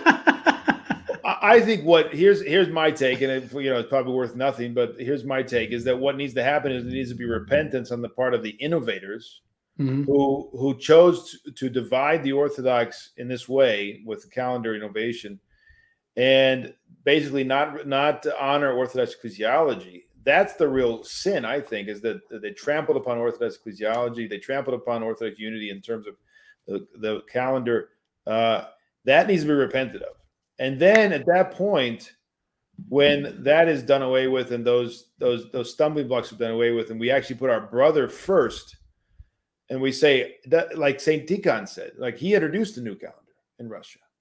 And then he saw where it was going. He said, nope. And he dialed it back because he saw that the renovationists were going new calendar. The communists wanted a new calendar. And he said, that's a mistake. We're not doing that. And he dialed it back and they didn't go new calendar. But St. Tikhon didn't have a problem per se, it seems, with the 13 days. He had a problem with the church disunity, obviously. And that's what those who introduced the innovation should have thought about first and foremost and most of all, right? So that has to be repented of. How we actually work out the Apostles' Fast, the 13 days, to me, it's quite secondary. Question I've been wanting to get answered, and I'm sure there's somebody who can answer for me. I don't know. If we were to go back 1,000 years or 1,200 years or 1,500 years, would the Apostles' Fast be 2, 3, 4, 5 weeks, sometimes 4 weks, whatever, or would it have been more like 2 weeks? The liturgical seasons, orthopraxy does have development, right? There was a day when there wasn't a feast for the Dormition, and then there was a day there was, because we actually know the day and time when it happened. So it seems to me the church, as long as there's consensus, could change these things. But my opinion is, Father, not being a clergyman and hence thereby being more ignorant of these pastoral concerns, which are very important, is the testimony of the church that we have them now shows that, in a sense, we have found that this is what is beneficial for people's salvation. So you don't just get rid of it, right? The Apostles' Fast, as it is, has proven in time to be beneficial to people's salvation. So we're going to retain this practice. But we might take a practice that gets introduced, like the new calendar, and go, this is not beneficial. It creates division, it creates modernism, and then throw out the practice. And so, in a sense, the church is dynamic, where we're willing to apply and test spiritual disciplines, and the ones that are beneficial will increase and will be protected by the church. So I think that would be the angle that I have to look at it. Is my ignorant opinion. Just to apply the same thing we're talking about with Catholicism, without repentance, there's not going to be a unity between, around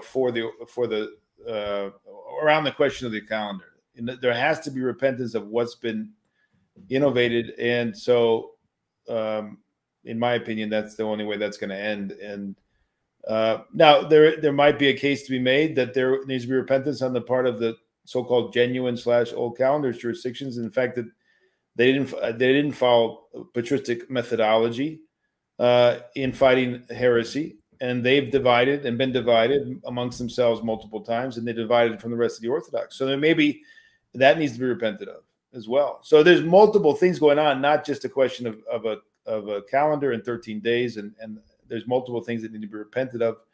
And I think that those are, in some way, and it's a little bit similar. But anyway, that's off topic. Let's see if we got any other questions here. Let's go back to Crowdcast. We had a couple of questions there. Distinguish between acts and decrees of council. Somebody's asking, Diana's asking, can you please distinguish between the acts and the decrees of councils, which I'll put here on the screen momentarily. I have to avoid giving a too highly technical of an answer, but generally a decree of the council is a conclusion they reach in the end on the real point of debate. So in Council of Nicaea, it would be Arianism is wrong. And in Constantinople I, it'd be that Eunomianism was wrong. Ephesus Nestorianism is wrong, et cetera, right? So like the decree will decree in this, and the decree, and given its final judgment, will also mention other things. And generally, actually generally, not all the councils, it will then give canons that are disciplinary and also be informed by the doctrines taught by that decree. But the way they arrive at the decree is through a bunch of minuted sessions, which we call the acts of the council. Kind of like when you go to court and the person's got that weird keyboard and they write everything everyone says. They had the ancient version of that in the councils. There's some diversity in how they did the recording, but I won't get into that. But the way they arrive at the conclusion is through their studies and through their reflections earlier in the council, which are reflected in the minutes. And so the minutes offer the context in which we understand the decree, but also they will sometimes touch on secondary things that reveal the minds of the fathers that come up with the decree. And so, for example, the main issue in the Fifth Council wasn't origin and universalism, but it did come up among the fathers during the time the council is going, and they speak about it in passing. And so traditionally, the Fifth Council decrees on the issue of originism, even though its literal decree doesn't have that. Origin is, by the way, anathematized in its literal decree, by the way. And this kind of hagiographic gloss of the Fifth Council is canonized by Canon 1 of Trullo, and also in the decree of Nicaea II. So it's not something that they were unaware of, because they would have took for granted the context of the council in the minutes, even where it was held, right? There's icons on the wall, informs its meaning. In my article, I even get into how they publish the council is something that is part of this process, but I don't want to get too in the weeds there. Has there ever been a Roman Catholic bishop or their metropolitan equivalent ever in mass come to Orthodoxy? It seems like something you just never see. I mean, in Russia, they would have had that throughout the 1800s into the early 1900s. We have Alexis Toth, who came back. He was a priest. He was a priest. We brought many parishes with him. It happened. A lot of former uniates were brought back. If they were to say the question, well, how about Latin Rite Roman Catholics? I'm not aware of that. And in a large degree, it's because the Imperial Russia was rather tolerant of its subjects of all different religions. And so really the only motivation was to bring Orthodox back all on the same page. And just slowly over time, maybe some Latin Rite people they had to choose between Roman Catholic and Orthodox, and some would choose to be Orthodox, but the majority would stay Latin Rite. And so the uniates, if they could choose to be Latin, or Orthodox would choose to be Orthodox. It's an interesting question, but it's more among the uniates, not among the Latin Rite Catholics. Max the Confessor says, union seems unlikely among even the more lib churches. I personally think that these documents will just lead to egg on people's face. That's possible. I mean, you can speak to this better than me, Father. I mean, the Greeks are a proud people. Is there a sort of like this popular uproar that would occur for them to be second fiddle for anything, right? When it comes to like something so steeped in their history, like could it backfire just because of Greek prejudice? I think that if we are going to see a false union in a year or two, it's going to be something like this, where there'll be the core, the monastic, ascetic, traditional core, which exists, of course, on Athos in Greece and in the church in Jerusalem, etc. They're not going to go anywhere. They're going to remain. They're not going to go with the union. But the secularized, larger portion will joyfully go along and follow those bishops who are really eager for a union, and they're going to be sold that this is not at all humiliating, and in fact it's a tremendous victory. That's why they're going to go. It's going to be like, hey, we've arrived at this moment, the fruit of ecumenism. We've achieved this great victory. I think that's why I agree with you that there's going to be many concessions to give that impression. So that's possible. Yeah. Interesting. What are your thoughts on the overly rationalistic approach from the Roman Catholics? What are the ramifications of this approach that even the Orthodox can fall victim to? Well, they are, like you were referring to before, Father. It's those who are going to secular institutions of higher learning, even sometimes even Roman Catholic seminaries, very common, Romanians, Greeks. Oh, you went to seminary in Rome at the Oriental Institute. That makes you like a rock star. But so obviously that slowly molds people over time to lose the Orthodox persuasion. Not everyone, and there's people that could do good with educations like that. But we're just talking generally, people can't swim against the current; they get taken by the current. Well, it's not an accident that this has been cultivated from the 1920s. Along with the calendar change, there was a stated goal of Miletus Metaxakis was that they would exchange people on the seminaries, and they've been doing it since the 60s for sure. The present patriarch was trained in Rome. He's got his PhD in canon law, and his PhD called for a whole overhaul of the canons to determine what's applicable today. So, if I am correct in that, I'm not sure. I don't know the details of what he said, but that's my understanding. Here's a question: did you say you were writing a book about this? Yes, there's a book we just revealed today. It will be published, God willing, in the fall by Uncut Mountain Press. The Rise and Fall of the Papacy. And what it does, it follows every century of the papacy. It speaks of what the Jewish and then early Christian apostolic ecclesiology was and builds up from there. And it follows all of the relevant developments and debates. And so it's going to address these questions because you really can't answer the question of what happened to the papacy without understanding at its, epistemic and ecclesiastical tenets of the faith. And so I cover this from a historical perspective, and there's a lot of research from the primary sources not yet published that will be in this. It's a real honor. In fact, going back and forth on this question, I was asking Father Peter, is it okay if this work is very academic? Does your press want to publish a work that's academic? And Uncut Mountain Press is dedicated to providing all different sorts of works. There's translations and apologetic works.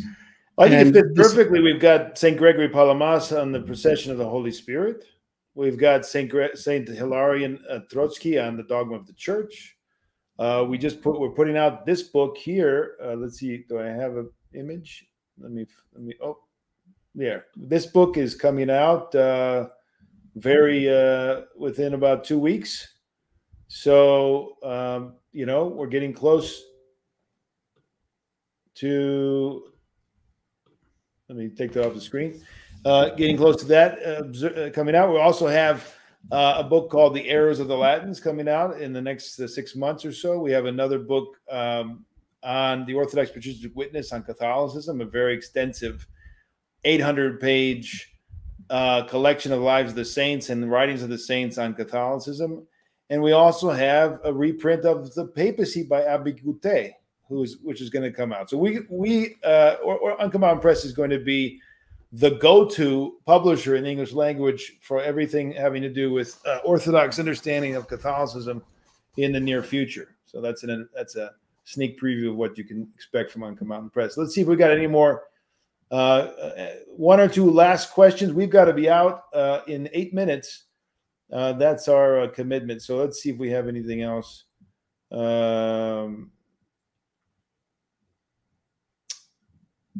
I don't see it. I can't help but feel we forgot a book. I think there was another book on the list, Father. We talked about it briefly, and I can't. A book that we're publishing? That you're publishing, yes, or I've already published. It was relevant to what we were discussing. I can't remember what it was. Well, my doctoral thesis is about the ecclesiological renovation of Vatican II. I don't know, maybe John or Justin, if they're listening, they can remind us. We've got a lot of books coming out, so I don't even remember all of them. Let me see if we got any questions here over in Crowdcast. We have a bunch of folks over in Crowdcast following it. We did that. I think this is also seen as the Orthodox Rome is probably not a reality any longer. Shouldn't we focus on mission work among the papal Protestants, and the whole need to initiate them through catechism and baptism. That was one of the questions we had. I mean, yes. I mean, quite frankly, whether it's my book, a lot of my apologetics, it is very much focused on the Roman Catholics, probably simply because I just find the development of the papacy the most interesting of a lot of things. Not that I don't cover other topics, but of course we have to evangelize Roman Catholics because they're not in the church.